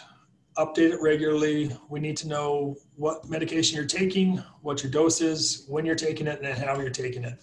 And bring this to every appointment you see. I know a lot of people are like, well, I gave you the list last year. It should be the same. Well, 90% of the time, it's not the same. Something else has changed. So it's a really good idea to always have a list with you. Put it on your phone, whatever works. Understand the goals of therapy of your medications. Be mindful of the side effects, and I kind of mentioned that mostly for the Esbriet and OFEV, because there are side effects are common sometimes, so we want to just be mindful of what you're looking out for. And then lastly, I think is most importantly, speak to your pharmacist about your medications. They're a vital resource and they are the experts when it comes to medications. And I know I get a lot of questions about medication interactions and things like that. And I can certainly answer some of those questions, but really your pharmacist is much better and more qualified of answering those, Sophia. So I really think that's the best place to go for that. Palliative care. I know Dr. Mina Kerri is giving a talk on September 16th about palliative care and interstitial lung disease, and I would refer you to that talk for any detailed discussions on palliative care, and Dr. Lok touched on this as well. But I think it's really important to not be so fearful of palliative care. So understand that it is for symptom management, and that's essentially what we're trying to provide in that. And there's many ways to provide palliative care, symptom management. You know, even when we're turning up your oxygen and titrating up your oxygen to meet your needs better, to make you less short of breath, we're essentially using palliative care. It's not always, I think it's traditionally thought of as, palliative care is, we're going to give you medications to make you comfortable, and we're going to, let you go in a few, weeks to months. And that's not always the case. And that's, so we're talking about symptom management here to help you, feel better. So don't be too resistant to palliative care. And like I said, tune into Dr. Kerri's talk for more information on that.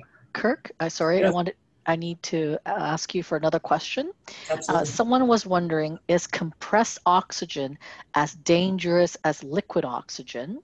And the second thing is, they've never heard any warnings to avoid being around open flames, etc., with compressed oxygen. Oh, okay. Absolutely. With all oxygen, you should avoid open flames and any sources of ignition. So certainly, don't smoke, all those sort of things. So now, as far as is liquid oxygen more or less dangerous than compressed oxygen, I wouldn't think so. In fact, yeah, I wouldn't think anything would be more or less flammable. It's the same. I know the compressed oxygen tanks, we do have to be a little bit mindful of those because, if somehow, if you drop the things, they could cause a problem as far as a projectile with the compressed oxygen. But yeah, that's it. I think they're both, but yes, avoid open flames with both. Thank you. Mm-hmm. Okay.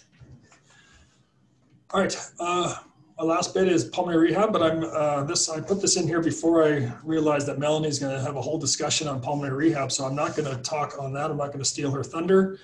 Other than I will say, I know oftentimes people are short of breath doing things. They stop doing things. They become deconditioned. Now they're short of breath doing less things, and it's just this downward spiral. So it's the classic scenario of if you don't use it, you lose it. So certainly pulmonary rehab is excellent and is vital to maintaining proper health, and Melanie is going to go over that in great detail. I have another question for you, Kirk. Absolutely. Someone wanted to know, why would you use liquid oxygen? Yeah, I didn't actually mention liquid oxygen, but I can talk a little bit about it because it is an option. Not a lot of places or not a lot of vendors carry it. So usually you're limited to like one or two vendors. I know at least in Calgary, in Alberta, usually it's just one or two vendors that actually have access to it or use it. So liquid oxygen is it's when oxygen is cooled, it turns into a liquid. So when it's really, really cold, it turns into a liquid, and then it's stored in like a, I guess, thermos, for lack of a better term. And then it's delivered through a regulator, and it actually goes through these coils, and it heats back up to room air, and it expands exponentially. So liquid oxygen is really dense, and when it goes back to room air temperature, it expands exponentially, so you have a lot of oxygen. So you can actually store a lot of oxygen in a little container. So what it's beneficial for is people who are on high flow needs. So if they're really on a lot of oxygen, say 8 or 9 or 10 liters or more, liquid oxygen will give you those higher flows rather than using those tanks up so quick. So it usually give you a little bit more time out of the house and a little bit more ability. The drawbacks to liquid oxygen, you need to physically be able to have a liquid oxygen storage thing in your building or in your house, and then you have to learn how to fill your own containers, your own portable containers, And those portable containers, it's kind of like filling up a thermos, but they will actually leak liquid oxygen, or as they cool or as they warm up to regular temperature, you do leak oxygen. So you can't fill them up ahead of time, I guess what I'm trying to say. And I think that's the main things with liquid oxygen. Thank you. Yeah. So back to support groups really quick. I know we're getting a lot of information from Dr. Lok, and we got all these experts speaking this month to about pulmonary fibrosis. But really, I find support groups are where the real experts are, and you guys are the real experts because you guys live with this disease day in and day out. And this is where you can really get a good sharing of information in support groups. Obviously, COVID has kind of made a mess of our support groups. In some ways, you kind of lose the in-person meetings. However, we are now kind of going online with everything. And so it's kind of changed the dynamics a bit. We've actually increased the accessibility for a lot more people are able to go to support group meetings if they, have the technological needs or resources. So I really feel that support groups are super beneficial. And I've certainly, in the last 7.5 years we've had ours in Calgary, I've certainly learned more information there than I've ever provided to people as well. So certainly they're great resources, and their support groups now all over Canada. So, I think when our support group started, we were one of the first two or three, and now there's, a lot of resources. Attitude and mood, this is going to be a quick thing here, and I'm certainly not qualified to speak to mental health really in any detail, but I know enough to say kind of recognize what's in your control and kind of focus there. Feels like I'm talking to my 12 and 14-year-old daughters here. This is what I seem to tell them every day. But I think those are, try to focus on what you can control. And then also know that fear, anxiety, grief, anger, those emotions are really all normal. And it's a normal process that you go through when you're diagnosed. But we need to recognize when they become abnormal. And I think that's super important. So if you find that they're negatively impacting your life, if you're not able to focus and sleep and have normal relationships with your loved ones, perhaps these emotions are getting away from you, and you need some help. You need to talk to somebody. So certainly talk to your family members, talk to your doctors, maybe even a social worker who's trained with some illness adjustment things. You can talk to therapists, psychologists. There's a lot of resources out there for that if you need it. All right, just a couple more slides here. What's an emergency? So this is one that I put in because I can't tell you how many times I've come in on a Monday morning after having the weekend off, and I check my messages, and I'll have a patient who phone and they sound terribly short of breath, and they're telling me I can't breathe, I don't know who to call, I don't know what to do. And Monday morning, 24, 48 hours later, I'm just hoping that they called 911. And that's really all I can say.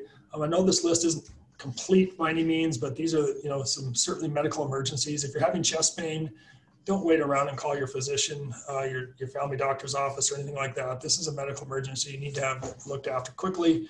If you're short of breath, acutely short of breath, and can't catch your breath like you normally can, any loss of consciousness, you run out of oxygen. Say if you're on 6 or 8 liters of oxygen and you have car troubles and all of a sudden you are going to run out, that's going to be a medical emergency as well.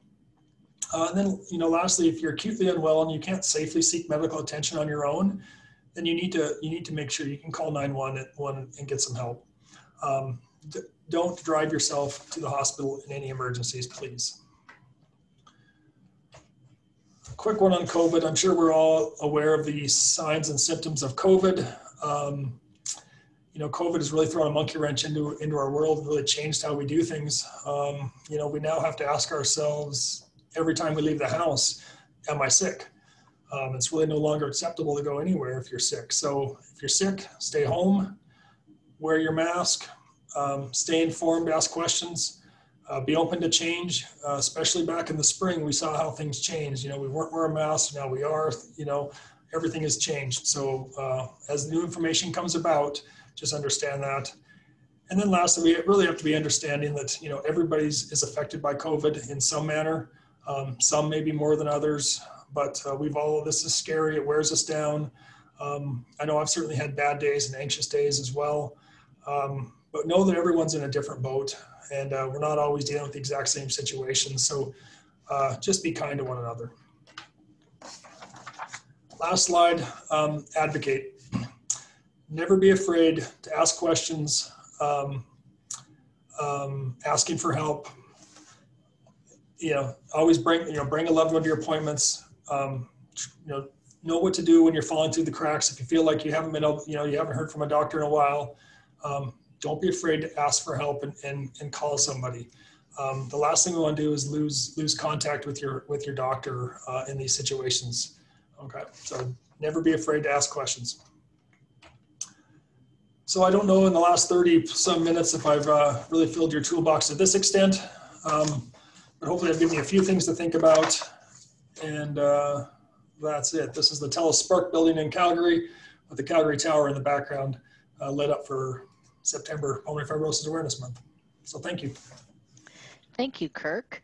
I wanted to ask our audience and participants, are there any more questions that you would like to ask him before we move on to the next presenter? Oh, yes. And somebody wanted to say, are these presentations going to be on the CPFF website? Yes, they will. In October, we will upload all these presentations so that you can go back and review them again. And then we're going to focus on webinars in the future for those topics that people are more interested in. So if people say we would like to hear about mental health, then we'll find some experts to present on that. And I just want to say thank you, Kirk, very much. I've learned so much from your presentation, and it's been very helpful. Thank you. Pleasure being here. All right, thank you. And now it's my pleasure to introduce everyone to Melanie Stevenson. She's a graduate at the University of Saskatchewan with degrees in environmental earth science and kinesiology.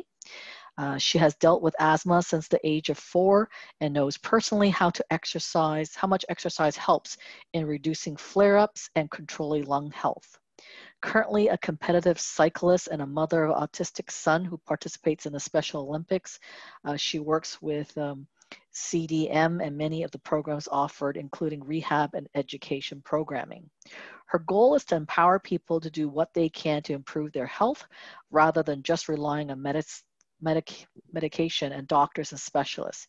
It takes work and effort, but nothing worth doing is ever easy. So I'm going to send this off to Melanie Stevenson. Thank you so much, Sharon. Thank you, Stacey and Kirk. Those are really, really good presentations. And I'm always seems to be the last one. Exercise always seems to be the last thing that people want to hear. So I really encourage you to really kind of think about what I'm saying rather than just, reading the words. I know for myself, exercise has been really huge. I was never a competitive cyclist up until the last couple of years. So I'm an older adult becoming a cyclist. So it's never too late. And you don't have to be a competitive cyclist to get anything out of your exercise. So hopefully today's presentation will kind of help out. It's my first time doing a presentation on Zoom. Usually I like to be really interactive. So if I get a little bit, my hands start working, that's my exercise for the day, I guess. I don't know. Today I'm hoping to talk about the active living benefits and barriers for you, and just making sure that, it comes on a plate that we live in a constant turmoil. We don't live in an area where it's like everything's perfect all the time. So we want to make sure that we can live within that turmoil and develop an active living space in that turmoil. Types of activity, exercise time and type, building a program, goal setting, and of course, we work in the pulmonary program sector. So, kind of taking a look at from our programs, but there's many different programs out there, and across the world, a lot of them do really, really good work. So always a good thing to do. So benefits of exercise, a lot of people hear about the short-term benefits, right? It makes you feel better, more energy, decreases stress, anxiety, and fatigue, improves relaxation, all of those really positive things. I did put lower blood glucose. I know, like, if you have a condition like cardiac or diabetes, you know, they always hear about the blood glucose or blood glucose levels. But when we become inactive and we tend to sit and not actively, you know, get up constantly, we tend to keep what we eat in our bloodstream, or it becomes our fat cells. So it's in kind of this process, and without getting too complicated, it kind of goes always going between fat and blood glucose. And if your body's more active, it tends to put more stuff in your bloodstream so that you have more energy to do things. If you become more sedated, or like sitting on the couch, or, you know, not doing as much exercise, your blood glucose levels actually will kind of drop a little bit and be more stored, because your body over centuries and centuries has worked on the fight or flight system, which means that it's going to store if it doesn't need to use it. Okay. Whereas if you just even being a little bit active, we keep the neurological system, or your brain, which controls everything. It keeps the muscles pumping. It keeps blood flow going to all systems rather than just your core. So the reason why I put that in there is because it's something that we don't necessarily think about a lot unless we have the diabetes and cardiac problems, but it really is important in reducing your possibilities of getting those from being inactive. The long-term benefits, just like Kirk had said, our body is a use it or lose it system. There is no way around it. There is no magic pill. If there was, honestly, I would be the first one to be on it. Like, sometimes we get so busy that I'm just like, oh, I'd like to take a break. And then when I take a break, it's way too much of a break. So just like everybody else, you know, you want to think of it as a long-term process. When we're doing exercise, it's not those, you know, I am not an advocate for those January, let's make a New Year's resolution, because they are the most, they take away that empowerment, right? They create failure. And I always tell my clients, I said, there is no such thing as failure, right? It means that you found maybe a path that doesn't work for you, so we have to look at finding another path, okay? So it means that you've discovered a barrier. It's not a failure. But when we look at those January, you know, New Year's resolutions, you know, I work in the weight rooms, I work in our programs, and, you know, by mid-February, everybody's gone. Why? Because they're hurting, or they've taken on too much, or they haven't done enough before. And so, you know, they think that they can go back to when they were 16 in high school, and now they're middle-aged working at a computer, sitting all day, and they still think they can do what they did in high school. And it's not realistic, right? So when we think of long-term, we want to think of keeping at it in order to increase our endurance, increasing our mental focus, reducing our fear. Believe it or not, a lot of our fear comes from, it's kind of like that quicksand model that Kirk had displayed at the end of that slide there, where the more we fall into that funnel, the more fear we create of doing something, because it becomes more difficult, or it's harder to breathe, or we're scared of falling, you know, and these are all realistic barriers. So, I mean, if anybody says, oh, it's just easy, it's like, absolutely not. I've been in that quicksand. It is very, very difficult to get out. And so usually what I tell people, you know, if you find yourself in that quicksand state, right, just try and stop, right? Like any type of quicksand, the more you struggle, the worse it's going to get. And that's usually our first instinct as human beings is, you know, we're like, okay, I want to get out. So we work harder. And working harder is not the same as working smarter, okay? So we want to make sure that when we're doing these things, we want to empower ourselves. We want to make ourselves feel good. We want to make ourselves feel like we're, you know, just making ourselves feel like we're doing something that's worthwhile. And when we do that, then all of a sudden we find ourselves just making these little steps forward and little steps forward. until all of a sudden we just sit there going, wow, that's amazing. And that's the biggest thing I love about my job. When I see that progress and somebody, you know, they start off so hard, and then, you know, 6 months later, they're like, I went grocery shopping all by myself. And I'm like, that is the most amazing thing.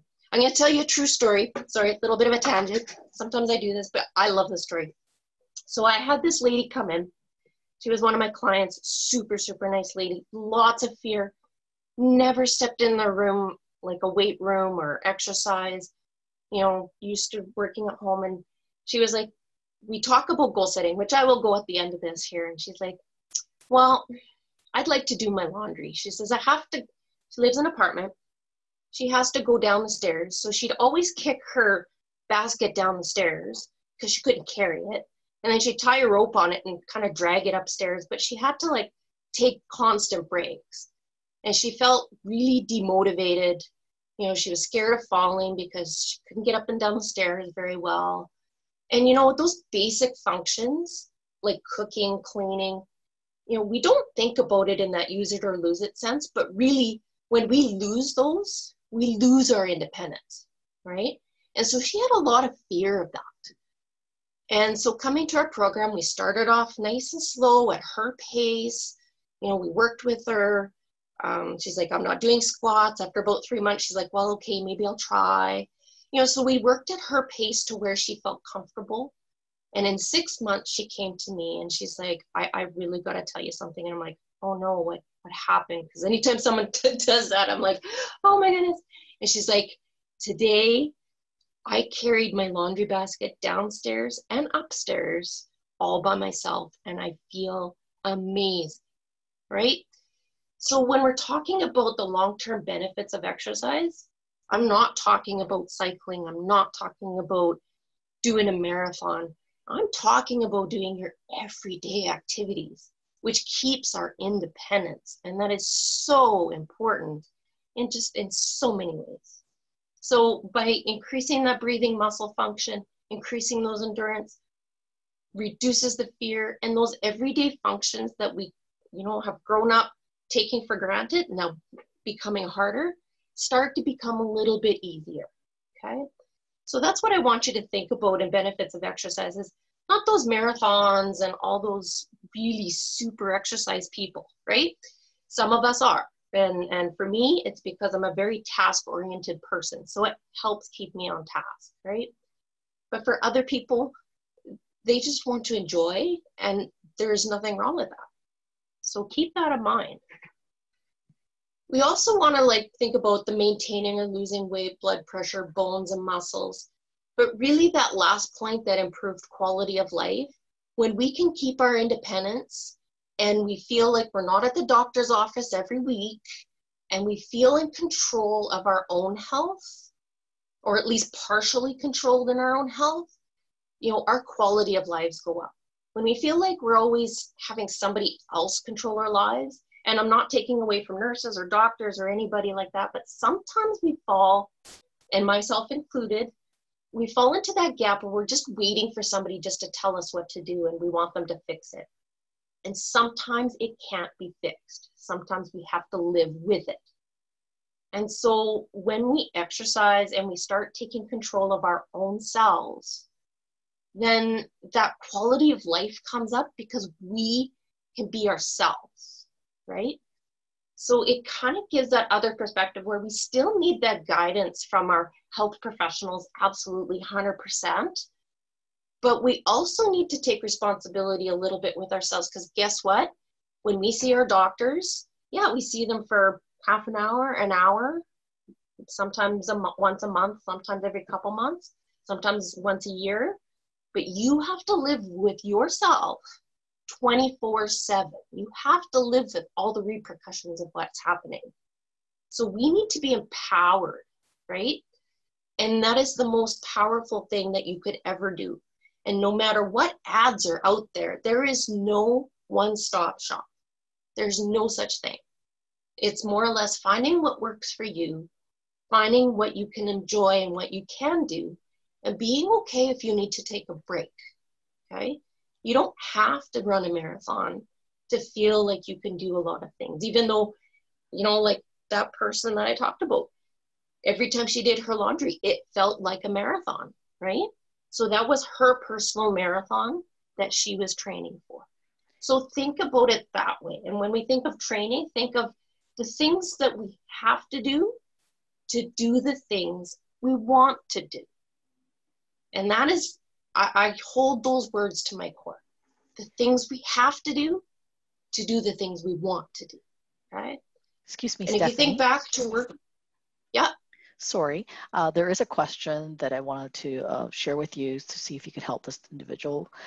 She said that she can only tell from her heart rate and oximeter if she's overexerting herself. Her heart rate can be at 137 and her oxygen at 78, but she doesn't feel exhausted. But she's wondering during these exercise to keep her heart rate at 125 max and her O2 at 88 minimum. She's afraid of hurting her heart and lungs. Mm-hmm. So the biggest thing on that is we always want to start, let me back up here a little bit. We've grown up in the schools and everything where you have to give 110%. If you don't feel like you're working or you don't feel like you're doing anything, then we feel like there's something wrong and I'm not doing enough, right? But that is not true, okay? Even people who are training, like you see the Olympics and stuff, they're not always going out and like marathon runners, they don't run a marathon every day to train. Speed skaters don't speed skate sprints every day to get faster. In fact, a lot of times to get faster and better, we actually have to go a little bit slower. We have to back off a little bit. So working at a lower intensity and then, finding that threshold, we call it threshold. And everybody's is different depending on the body, depending on their experience. So your threshold might be at 125. And the reason why that's when your oxygen is below 80, it feels normal and you don't feel like you're exerting, is because your body has adapted to feel like, okay, that's where I'm at. So I guess I must feel okay. But it's kind of like running your car on, partial oil, right? Or dirty oil. You're going to break down the insides, and that's something we can't see and we can't always feel because our body likes to get to that level where it's like, well, if this is my normal, then it must be normal, when it's not supposed to be our normal. It's created a new normal. So you might find that when you're exercising, you're not working very hard and you're like, well, my oxygen is low, but in reality, the insides are struggling, right? Because they're struggling with a lower amount of oxygen than what it can actually use. So in one way or another, in order to keep your brain function and your core function working, it's got to steal oxygen from somewhere else, right?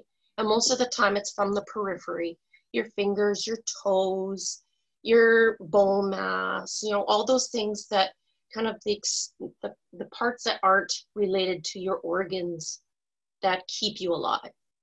So think of it as this way: if your oxygen goes too low, you're not helping your system. You're actually making it weaker than actually making it stronger, okay? And making it weaker isn't like strength training, right? Strength training, we tend to try and make it a little bit weaker so it adapts and makes it stronger.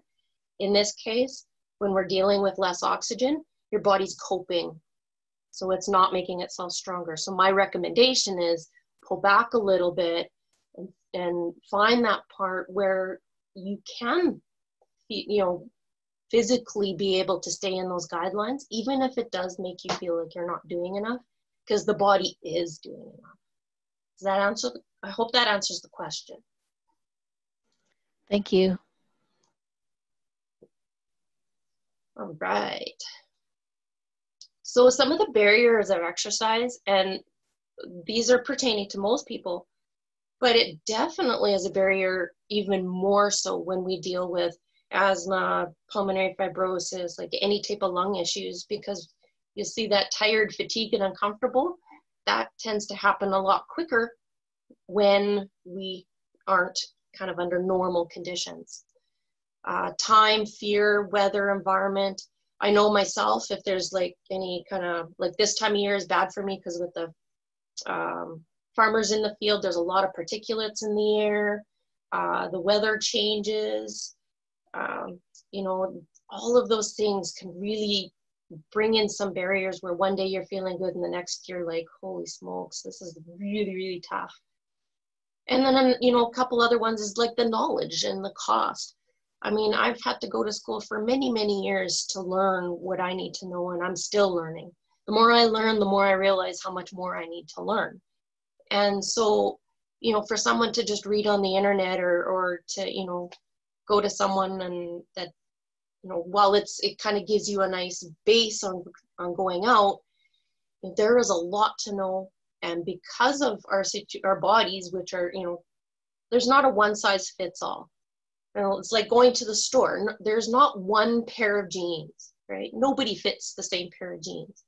So how can we expect all these therapies to fit one person? They kind of fit the majority, and then if it doesn't work, then it's kind of this trial and error type thing till we find something that works or trying to work as best it can. It'd be nice if it was like Star Trek, and again, we could push a little button and everything's great. But unfortunately, unlike the TV series out there shows, we do not have that technology yet. So we still have to rely a little bit on that trial and error and seeing what works best. And sometimes we just have to live with kind of where that threshold is and what we feel we can do. And the cost, a lot of people say, you know, I can't afford to go to the gym. You don't have to go to the gym. It's just, for some people, it's a nice motivational factor because it's been proven in the literature that when there's other people around, even if you don't know them, you're going to work a little bit harder, whether that means you walk a little bit farther or, you know, you tend to like, yeah, okay, maybe I'll do a few little squats and a few little extra exercises. So sometimes, you know, a cost can be monetary, but a cost can also be, am I actually going to be able to do it, right? So the cost of doing it at home might be that you tend not to do it. So that can be, think of it in that aspect as well. Physical activity can be as powerful as any medication with fewer side effects, and the side effects can actually be more positive than negatives. So again, it really depends on the person. We never start at the top. We always start at the bottom. And again, I'm not saying don't take your medication, and I'm not saying that exercise replaces medication. Absolutely 100% not. But what I mean is that if we just rely on medication, sometimes we have a better, what's the word I'm looking for? A better response by the body when we combine medication with exercise. So all of a sudden we start feeling way better and we can do more. And when we can do more, then the medicine works better. We're able to do more exercise. And again, so now we start crawling out of that quicksand. But I want to really emphasize that it takes time. This does not happen in a week. This does not happen in 2 weeks. If you have a background in sports or a background in physical activity, it can happen a little bit quicker. But for most people, it takes at least a year to find a really good routine, to find something that works, and to find something that really helps to improve things. So it's not an overnight thing. And that's why a lot of people like the medications, because sometimes it can be very quick to feel that positive. And exercise, you know, you might feel more energetic. You might feel like, yeah, I just feel a little bit happier. But to make body changes, we need time. So physical activity is broken down into a couple different levels. We want to think about it in terms of work and leisure time. I know some of the people on this webinar may not work anymore, or maybe they volunteer. Volunteer is the same thing as work-related activities, so it doesn't have to be paid work. It just means things that we're doing to help or to go out and do things that are, you know, scheduled, okay? Hi, so Melanie. They're sitting time. Sorry. Yep. Just wanted to, someone online wanted to share that they had they have good success with a friend in another city using video on their mobile phones to connect with each other at the same time as each of them exercise to a YouTube video. Absolutely. And we see that more and more because we, you know, especially with lung conditions, with COVID, you know, we're trying to, you know, back off being in those bigger bubbles for now, right? So absolutely, buddy systems. I love buddy systems because there's been times too where I've like, I don't want to do my workout. And then there's like 2 other people that are relying on me. And I'm like, okay. And we all get there where we're all online. And they all say, oh, I was waiting for you to say I didn't want to do it, but I'm here. So, if, you know, it works. It is fantastic. So thank you so much for that story. It's awesome. And I love it. So I love hearing success stories like that. It's fantastic. And that goes into even the work-related activities, right? You hear people, you know, physically active time. It might be for coffee break, they walk downstairs and then they walk back up instead of taking an elevator, or they might, you know, go for a lunch hour walk and eat while they're walking, or, you know, or taking a break. Leisure time activities. This is generally where people have the structured exercise fitting in. And this could be lunchtime as well, you know, however it fits in your day. But it kind of takes, you'll see that sitting is almost half the time, whereas structured active time is about the other, you know, 2/3, and then the structured exercise maybe a little bit. So it doesn't mean that structured exercise is all of your physical activity. And yet when I talk to people about exercise, it's the one thing that they key on, right? So really, if you look at it from an overview, structured exercise is a smaller component. It's important, but it's a very smaller component. And so, yeah, using those video buddy systems, or like I had one lady that I was helping, and she's like, I hate being on the treadmill, but I don't want to walk on the ice, because here we get a lot of, you know, snowbanks and ice, and it can be really treacherous in the winter. And so what we did is, in the fall, she walked with her grandson who had a GoPro, and they recorded her favorite walking path along the river. And then we put a video to it and even music, because she didn't want to look at the time or whatever. And she put her earphones on, and she didn't even look at the time. She just walked on the treadmill until she completed that loop visually. And she's like, that was the best thing ever, because she's like, I didn't have to look at the clock, and it looked like I was moving. And they set it to really nice music because her son was able to do a lot of technical stuff. So take advantage of technically good people. I'm technically challenged, so I rely on my daughter and my husband a lot. But there's more than one way to make it enjoyable. So yeah, it's, you know, there's lots of options. Sometimes we just have to get creative. So physical activity is all the things we do. That's, you know, housework, walking for groceries, and it's basically things that keep us moving. Exercise is the planned and structured part of moving, okay? And it really does help improve our health and well-being. So exercise is supposed to be a little bit tough, and tough doesn't necessarily mean breathing heavier. It just might be more moving muscle and doing things we don't normally do to get an adaptation. So the least amount of health benefits is when we're not doing anything. That's the sedentary lifestyle. And the most health benefits is very active 3 to 5 days a week. Now, if you look on that continuum, you'll notice that it goes from 0 to 1, 1 to 3, 3 to 5, and you can keep going up to 7 days a week. And this isn't training, this is being physically active. So we don't start at the top, we start at the bottom, right? If you're at 0 days per week, we look at trying to get it, you know, 1. And then if you feel like you can do 1, then we add 2. And so even in our programs, it allows people to come 5 days a week, but we never start them 5 days a week. We start where they feel comfortable and the amount of time as well. So think on that continuum. You don't start at the back of the arrow and just immediately go to the front. It's you're moving along that continuum, okay? And sometimes we have to go backwards, and sometimes we have to pause. So it's the time scale. You'll notice I have no time scale on there, because it's kind of as you're able to. Because, for example, you know, in the summertime, look in California, there's a lot of people there that can't do a lot of physical activity because the smoke is so bad. right? And then there might be other days where it's super, super clear and they can do a little bit more. So sometimes we have to be able to be a little bit more mobile, even in our time, as much as it is in person. Now, don't get scared by these numbers, and this comes from the Canadian Diabetes Association, but it is also part of our exercise association. But this is where I pulled it from, because we tend to use this data a lot for our exercise programs.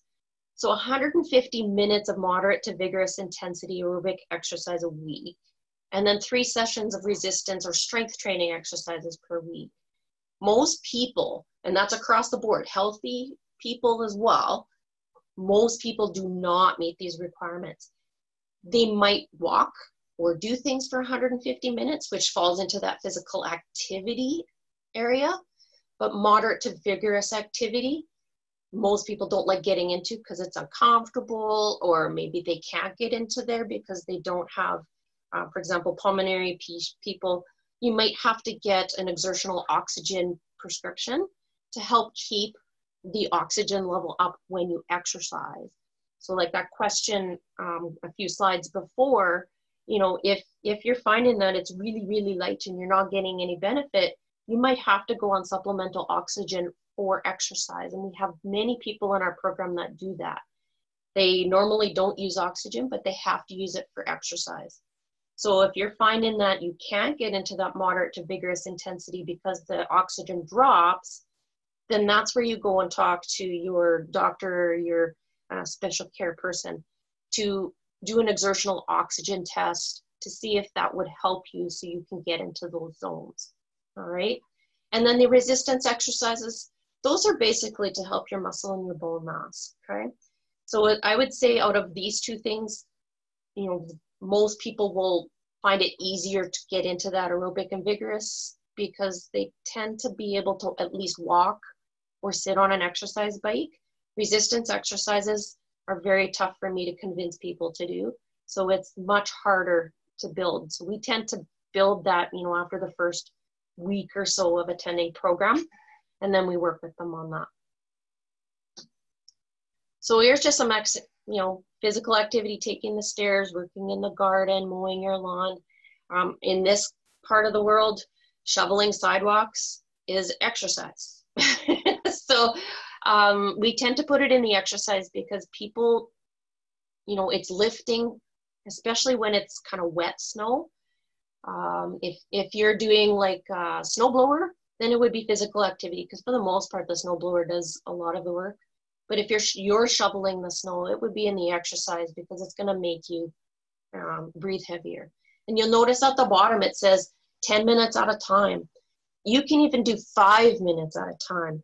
So when you're first starting out, it's cumulative. So if every hour you do 5 minutes or you walk around, we have some people even just walking around their complex or walking up and down the hallway 5 times, you know, any amount helps. Start with small and build it up.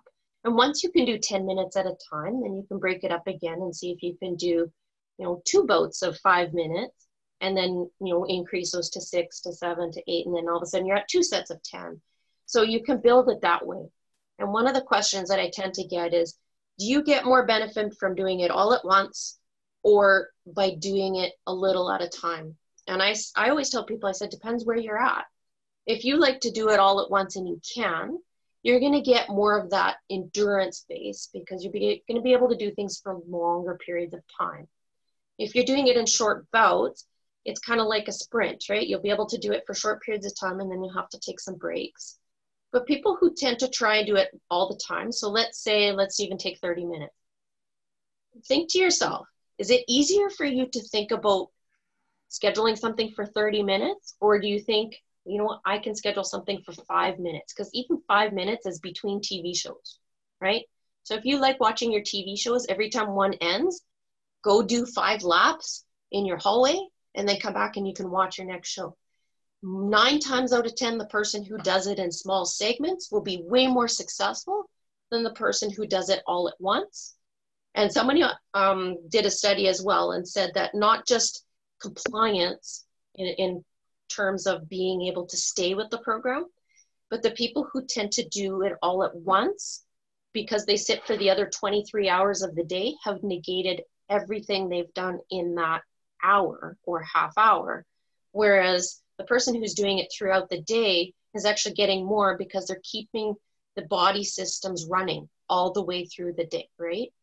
So think of your car. If it just idled for an hour, right, and then you start driving, it's kind of sluggish, right? Whereas somebody who, like, you know, you stop and go and stop and go and stop and go at traffic lights. I know we all love traffic lights, but it always has a full, like, everything's ready to go. It's on running. It's like, okay, you know, as soon as you step on that gas pedal, it's ready to go. So think of it that way. Excuse me, Melanie. There's a question online.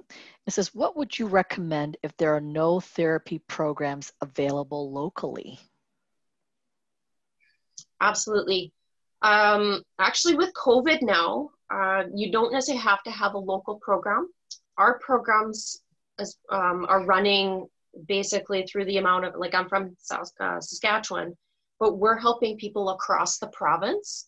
So they're not even coming into program. We're doing it over the phone. We're doing it virtually. There are a lot of virtual programs. For people in Canada, we are referring people a lot to, like, University of Toronto has set up some really good exercise programs online. If you're looking, like, at a personal trainer level, you want to make sure that they're a certified respiratory educator, which is what I am, which involves going for an exam to make sure you understand all of the ins and outs of not just exercise, but exercising with oxygen, exercising with medications, all of those extra things. So if you just go to a regular personal trainer, most personal trainers in the gyms don't have a degree, or they're working on a degree in something else and it's kind of their part-time job, or they've done competitive in a certain sport, but they don't have any training dealing with people who have health issues. So you want to make sure that, especially with pulmonary fibrosis, if you are on oxygen, you want to get somebody that has a certification that can work with people who have those breakdowns. In Canada, it's a certified respiratory educator mixed with a certified exercise physiologist. Around the world, again, that's through the American College of Sports Medicine. So I think through the States, that's also the same. I'm not sure what it is across the sea, but generally a lot of research kind of dances around that anyway. So if you don't have access, you know, you can talk to your specialists, and there are lots of, you know, even occupational therapists or respiratory therapists.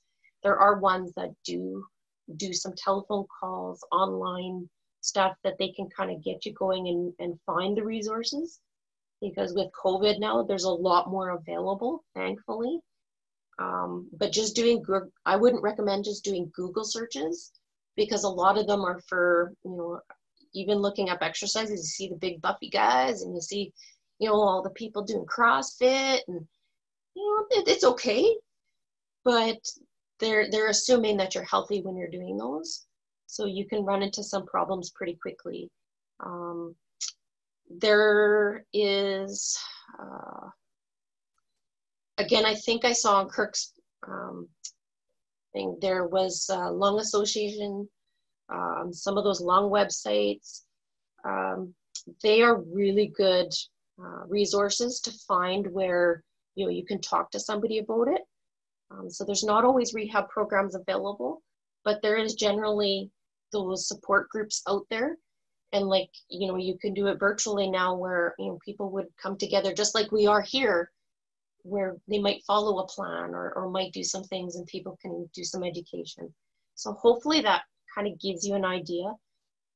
There's no one concrete answer. It kind of depends on location and country. But I know for Canada, the Lung Association or lung.ca, really, really, really good website to give you some resources on that. Any other, if that's okay? Yep, thank you. All right. So we've kind of gone through this a little bit. Join a friend, start slowly. I really like the second point, choosing activities you enjoy. we always think of going to the gym, you know, like, and I know most people, even my generation, I never grew up as a gym generation, right? I grew up with no computers. You know, we took our baseball bat and whatever ball we could find and cardboard pieces, and we laid them over the diamond, or we used our shoes to make soccer nets. And, you know, we just went out and did things, right? And now we're in a society where, you know, everybody goes to the gym and everybody follows VH, or I shouldn't say VHS. Oh, I just dated myself. VHS. Online videos and, you know, things like that. And it's just a different world. So when we're trying new activities, it can be very scary.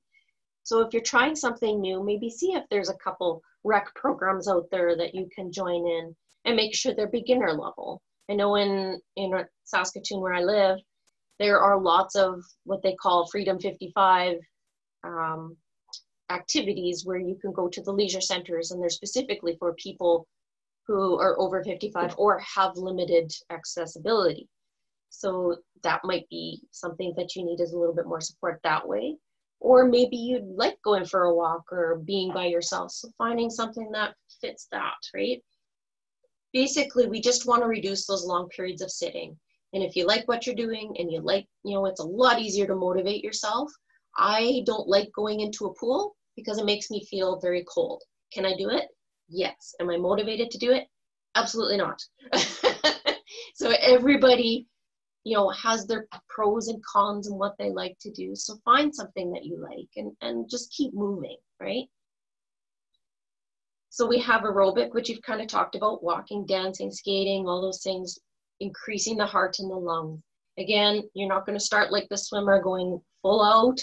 It might be putting a flutter board underneath and a pool noodle and just kind of kicking your legs and just going at a nice, easy pace, right? Again, it's not too difficult to do aerobic. It's just putting in time. And I say it's not difficult because there's lots of options with just even walking, right? You can walk in the malls, you can walk in your hallways, you know, you don't need any fancy machinery.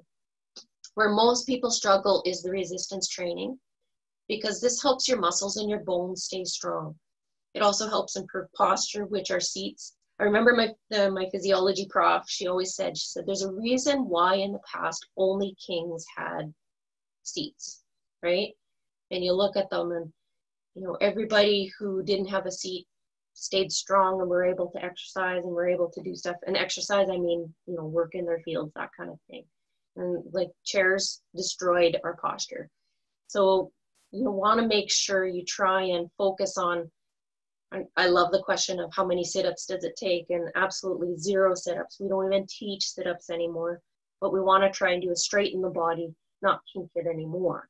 So, you know, strength training with the core, your glutes, your posterior chain, which is basically your butt muscle, your hamstrings, because really a lot of knee pain and hip pain comes from actually a very weak core.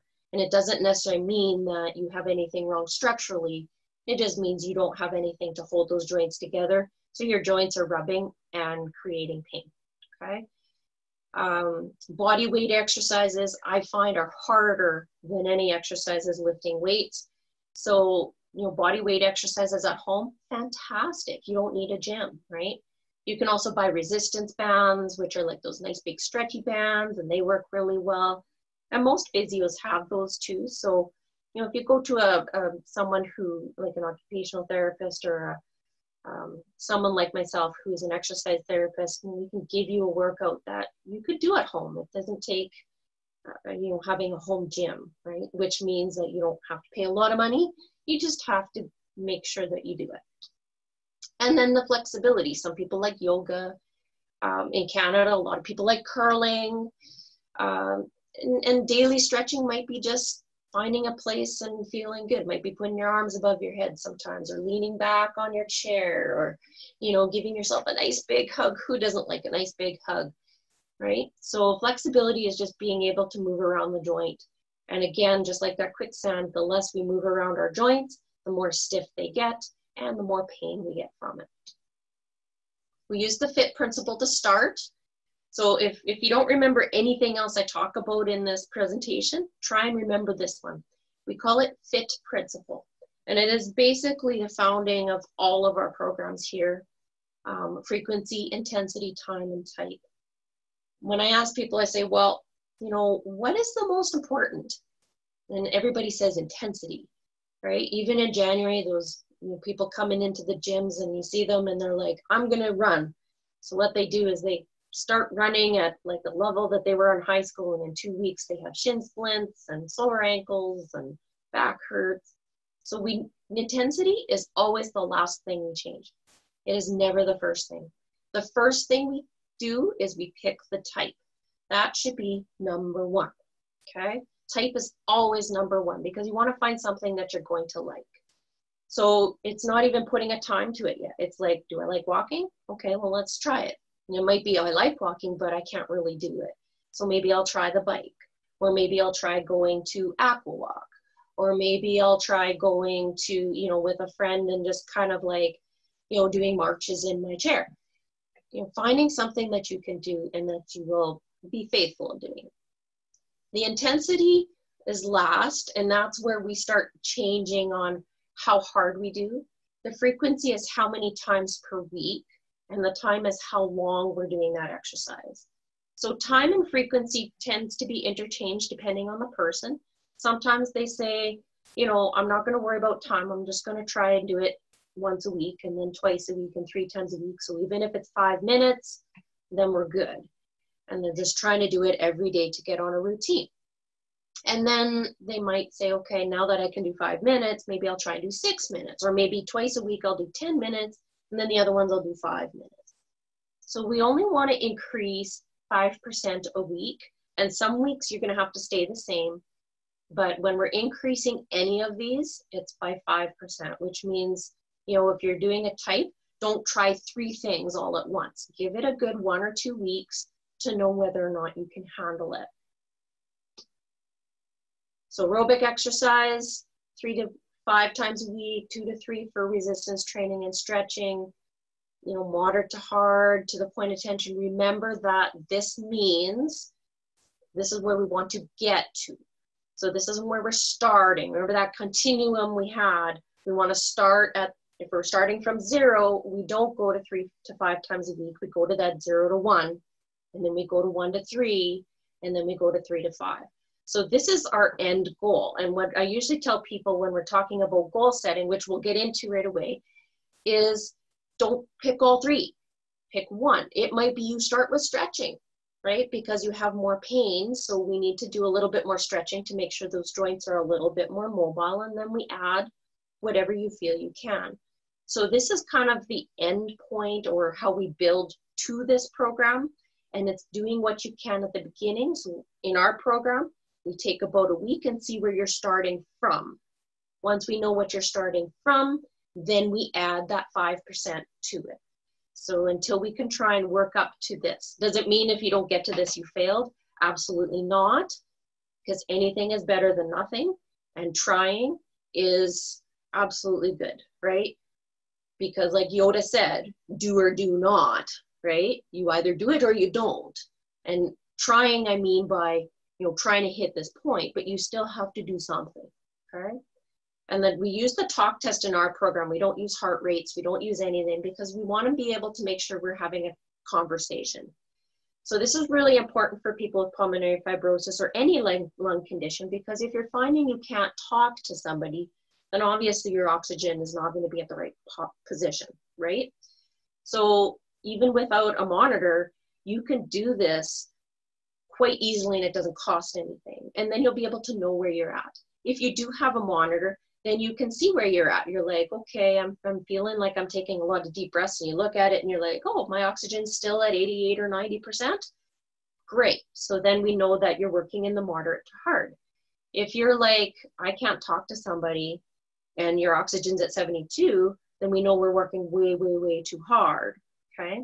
And again, this can change depending if you are just deconditioned, or you might need that extra oxygen supplement to help keep those oxygen levels up. And so that's where that trial and error comes in. In our program, we do a 6-minute walk test, just like the other programs that you heard.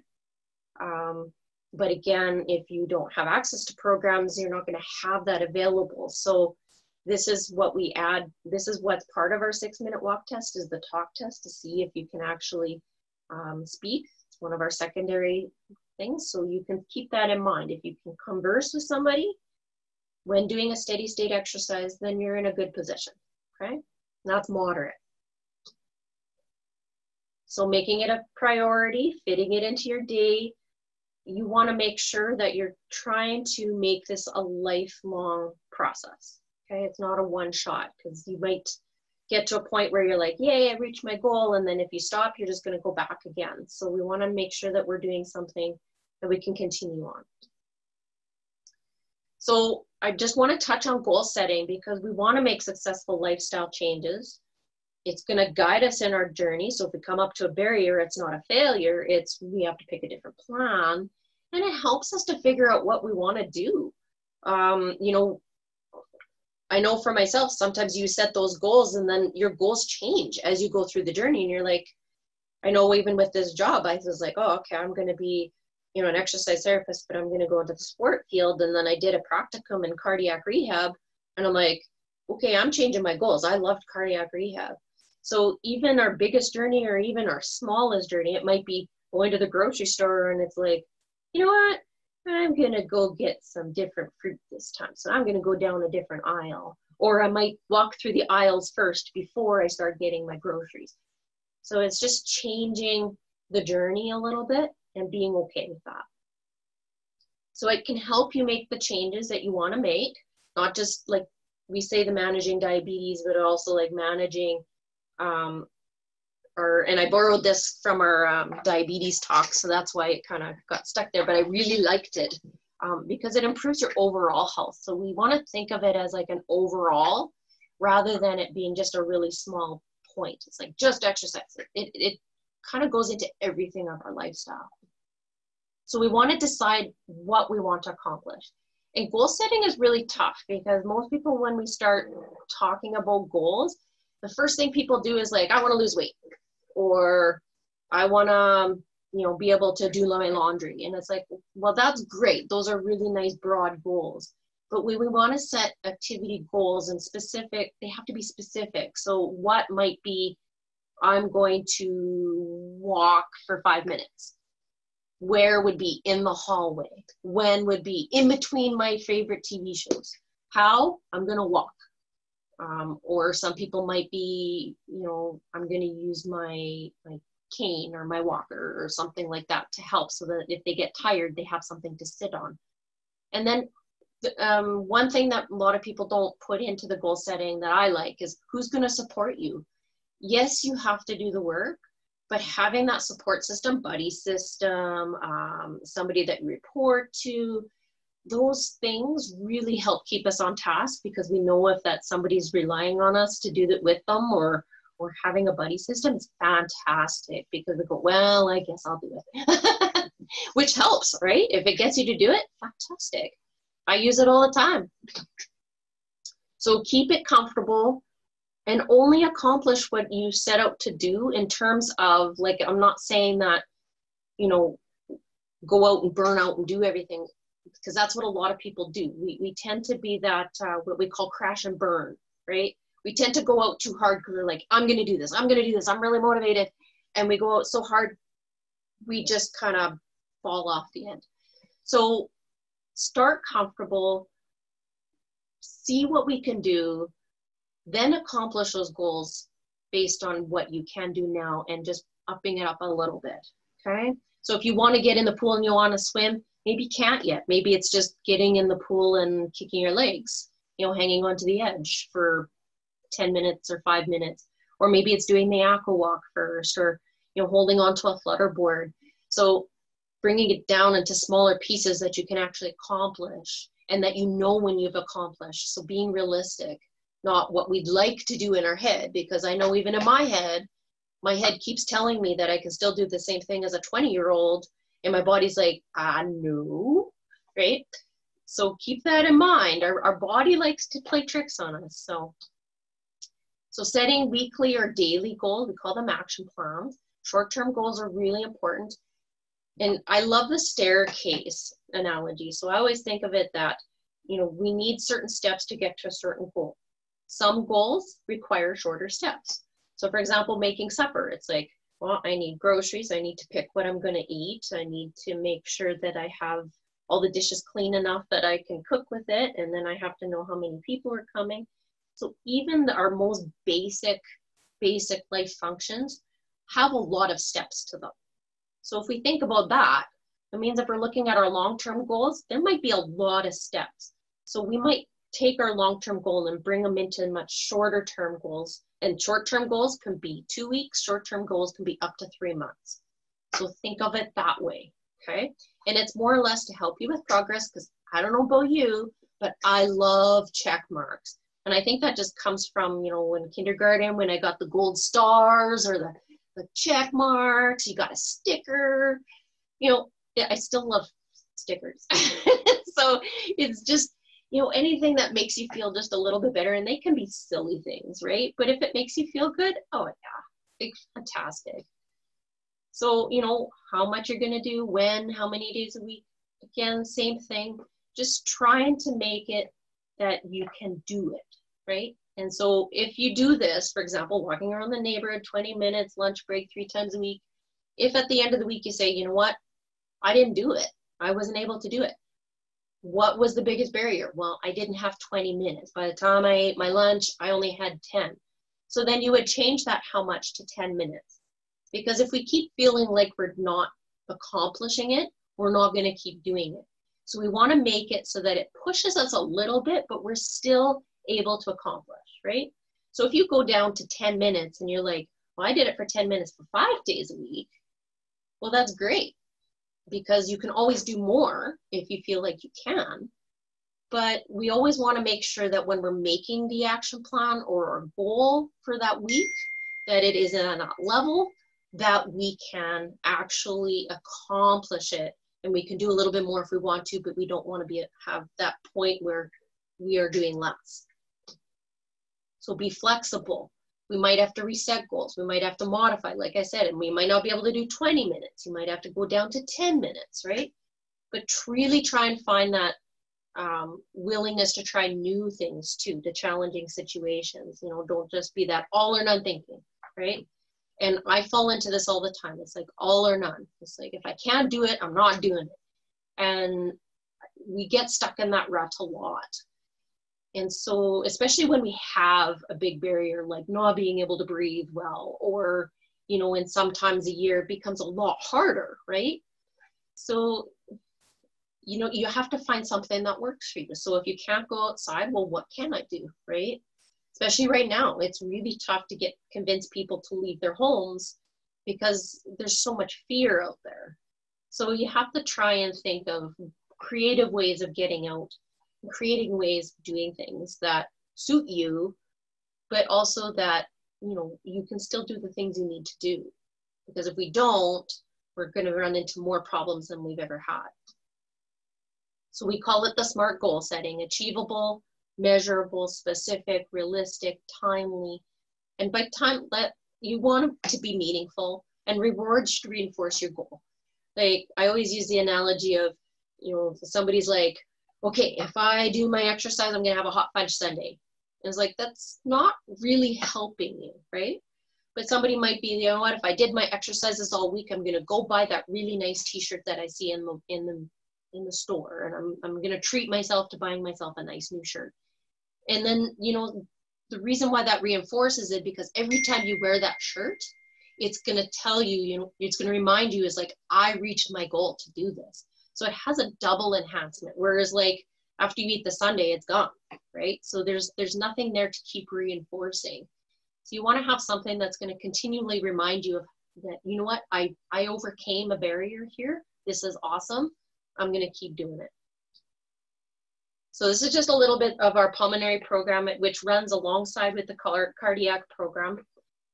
So it's a supervised exercise and education program. Altogether, our pulmonary program and our cardiac program together, we probably have about 3,000 participants. They don't come all at the same time, but we have an evening program, morning program, and an afternoon program. So we have exercise therapists, there's oxygen available for those who have a prescription, instructor leads. The really important thing that I find for people is like a lot of the barriers is just getting there. So having other participants there that are going through the same thing is huge in motivating people to be able to take part. And I even had one lady, it was hilarious. I loved her response. And she's like, I'm not here to exercise. I'm exercising. And she's like, I'm here for the coffee afterwards. She's like, I'm there, so I might as well do some exercise. But it was all about the coffee after. So, you know, it's kind of like as a professional, I want to like tell you like, yeah, exercise and do all this stuff. But on a realistic level, nobody goes out there to like, I need to train and I need to do my exercise.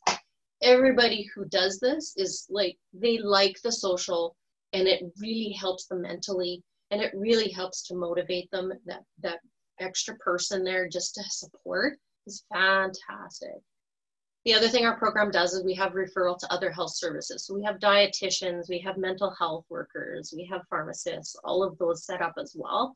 So we do have some of those nice keys. And this is just an overhead view of our program. So you can see that our table and you can see the exercise class and the kind of the green area on the left side and people exercising in the gym. We also have a cardio room underneath where people have new steps and bikes and people walk around the track. So this is probably during one of our busy, so the yellow and the red shirts are our cardiac program, and the other people are mostly our pulmonary program. Okay? So it really is a very awesome program, and I can tell you honestly that since the day I started working here, it has been the most amazing job and the most fulfilling job ever, and it helps me just as much, I think, as it helps them. So that's everything kind of in a nutshell. Hopefully you learned something. I honestly could talk about this for hours and hours and hours. I'm very passionate about it. So I'm hoping that it kind of helped you a little bit.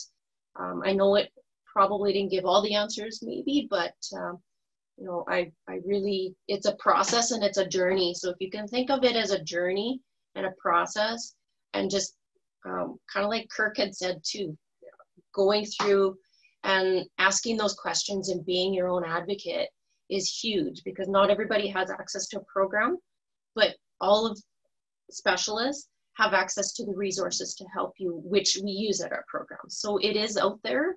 It just, you might have to go through a different route to get it, okay? Well, great. Thank you so much, Melanie. I really appreciate this session. I've learned so much. In fact, you've motivated me, because I'm one of those people that think, oh, I can't do this. But now that, you know, learned from you, like, yeah, okay, I could do 15-minute increments. I can do that. So thank you. From our audience, are there any questions that you would like to ask Melanie?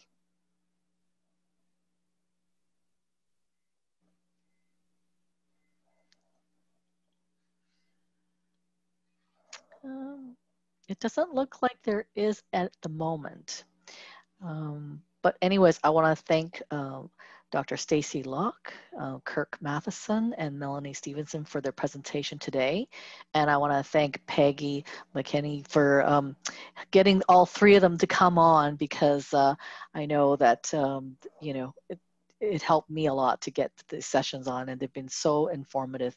So thank you so much, everyone. And have a great evening, and come back for next week with Dr. Kerri Johannson on oxygen and pulmonary fibrosis. And as Kirk had mentioned, Dr. Mina Kalori on pulmonary fibrosis and palliative care.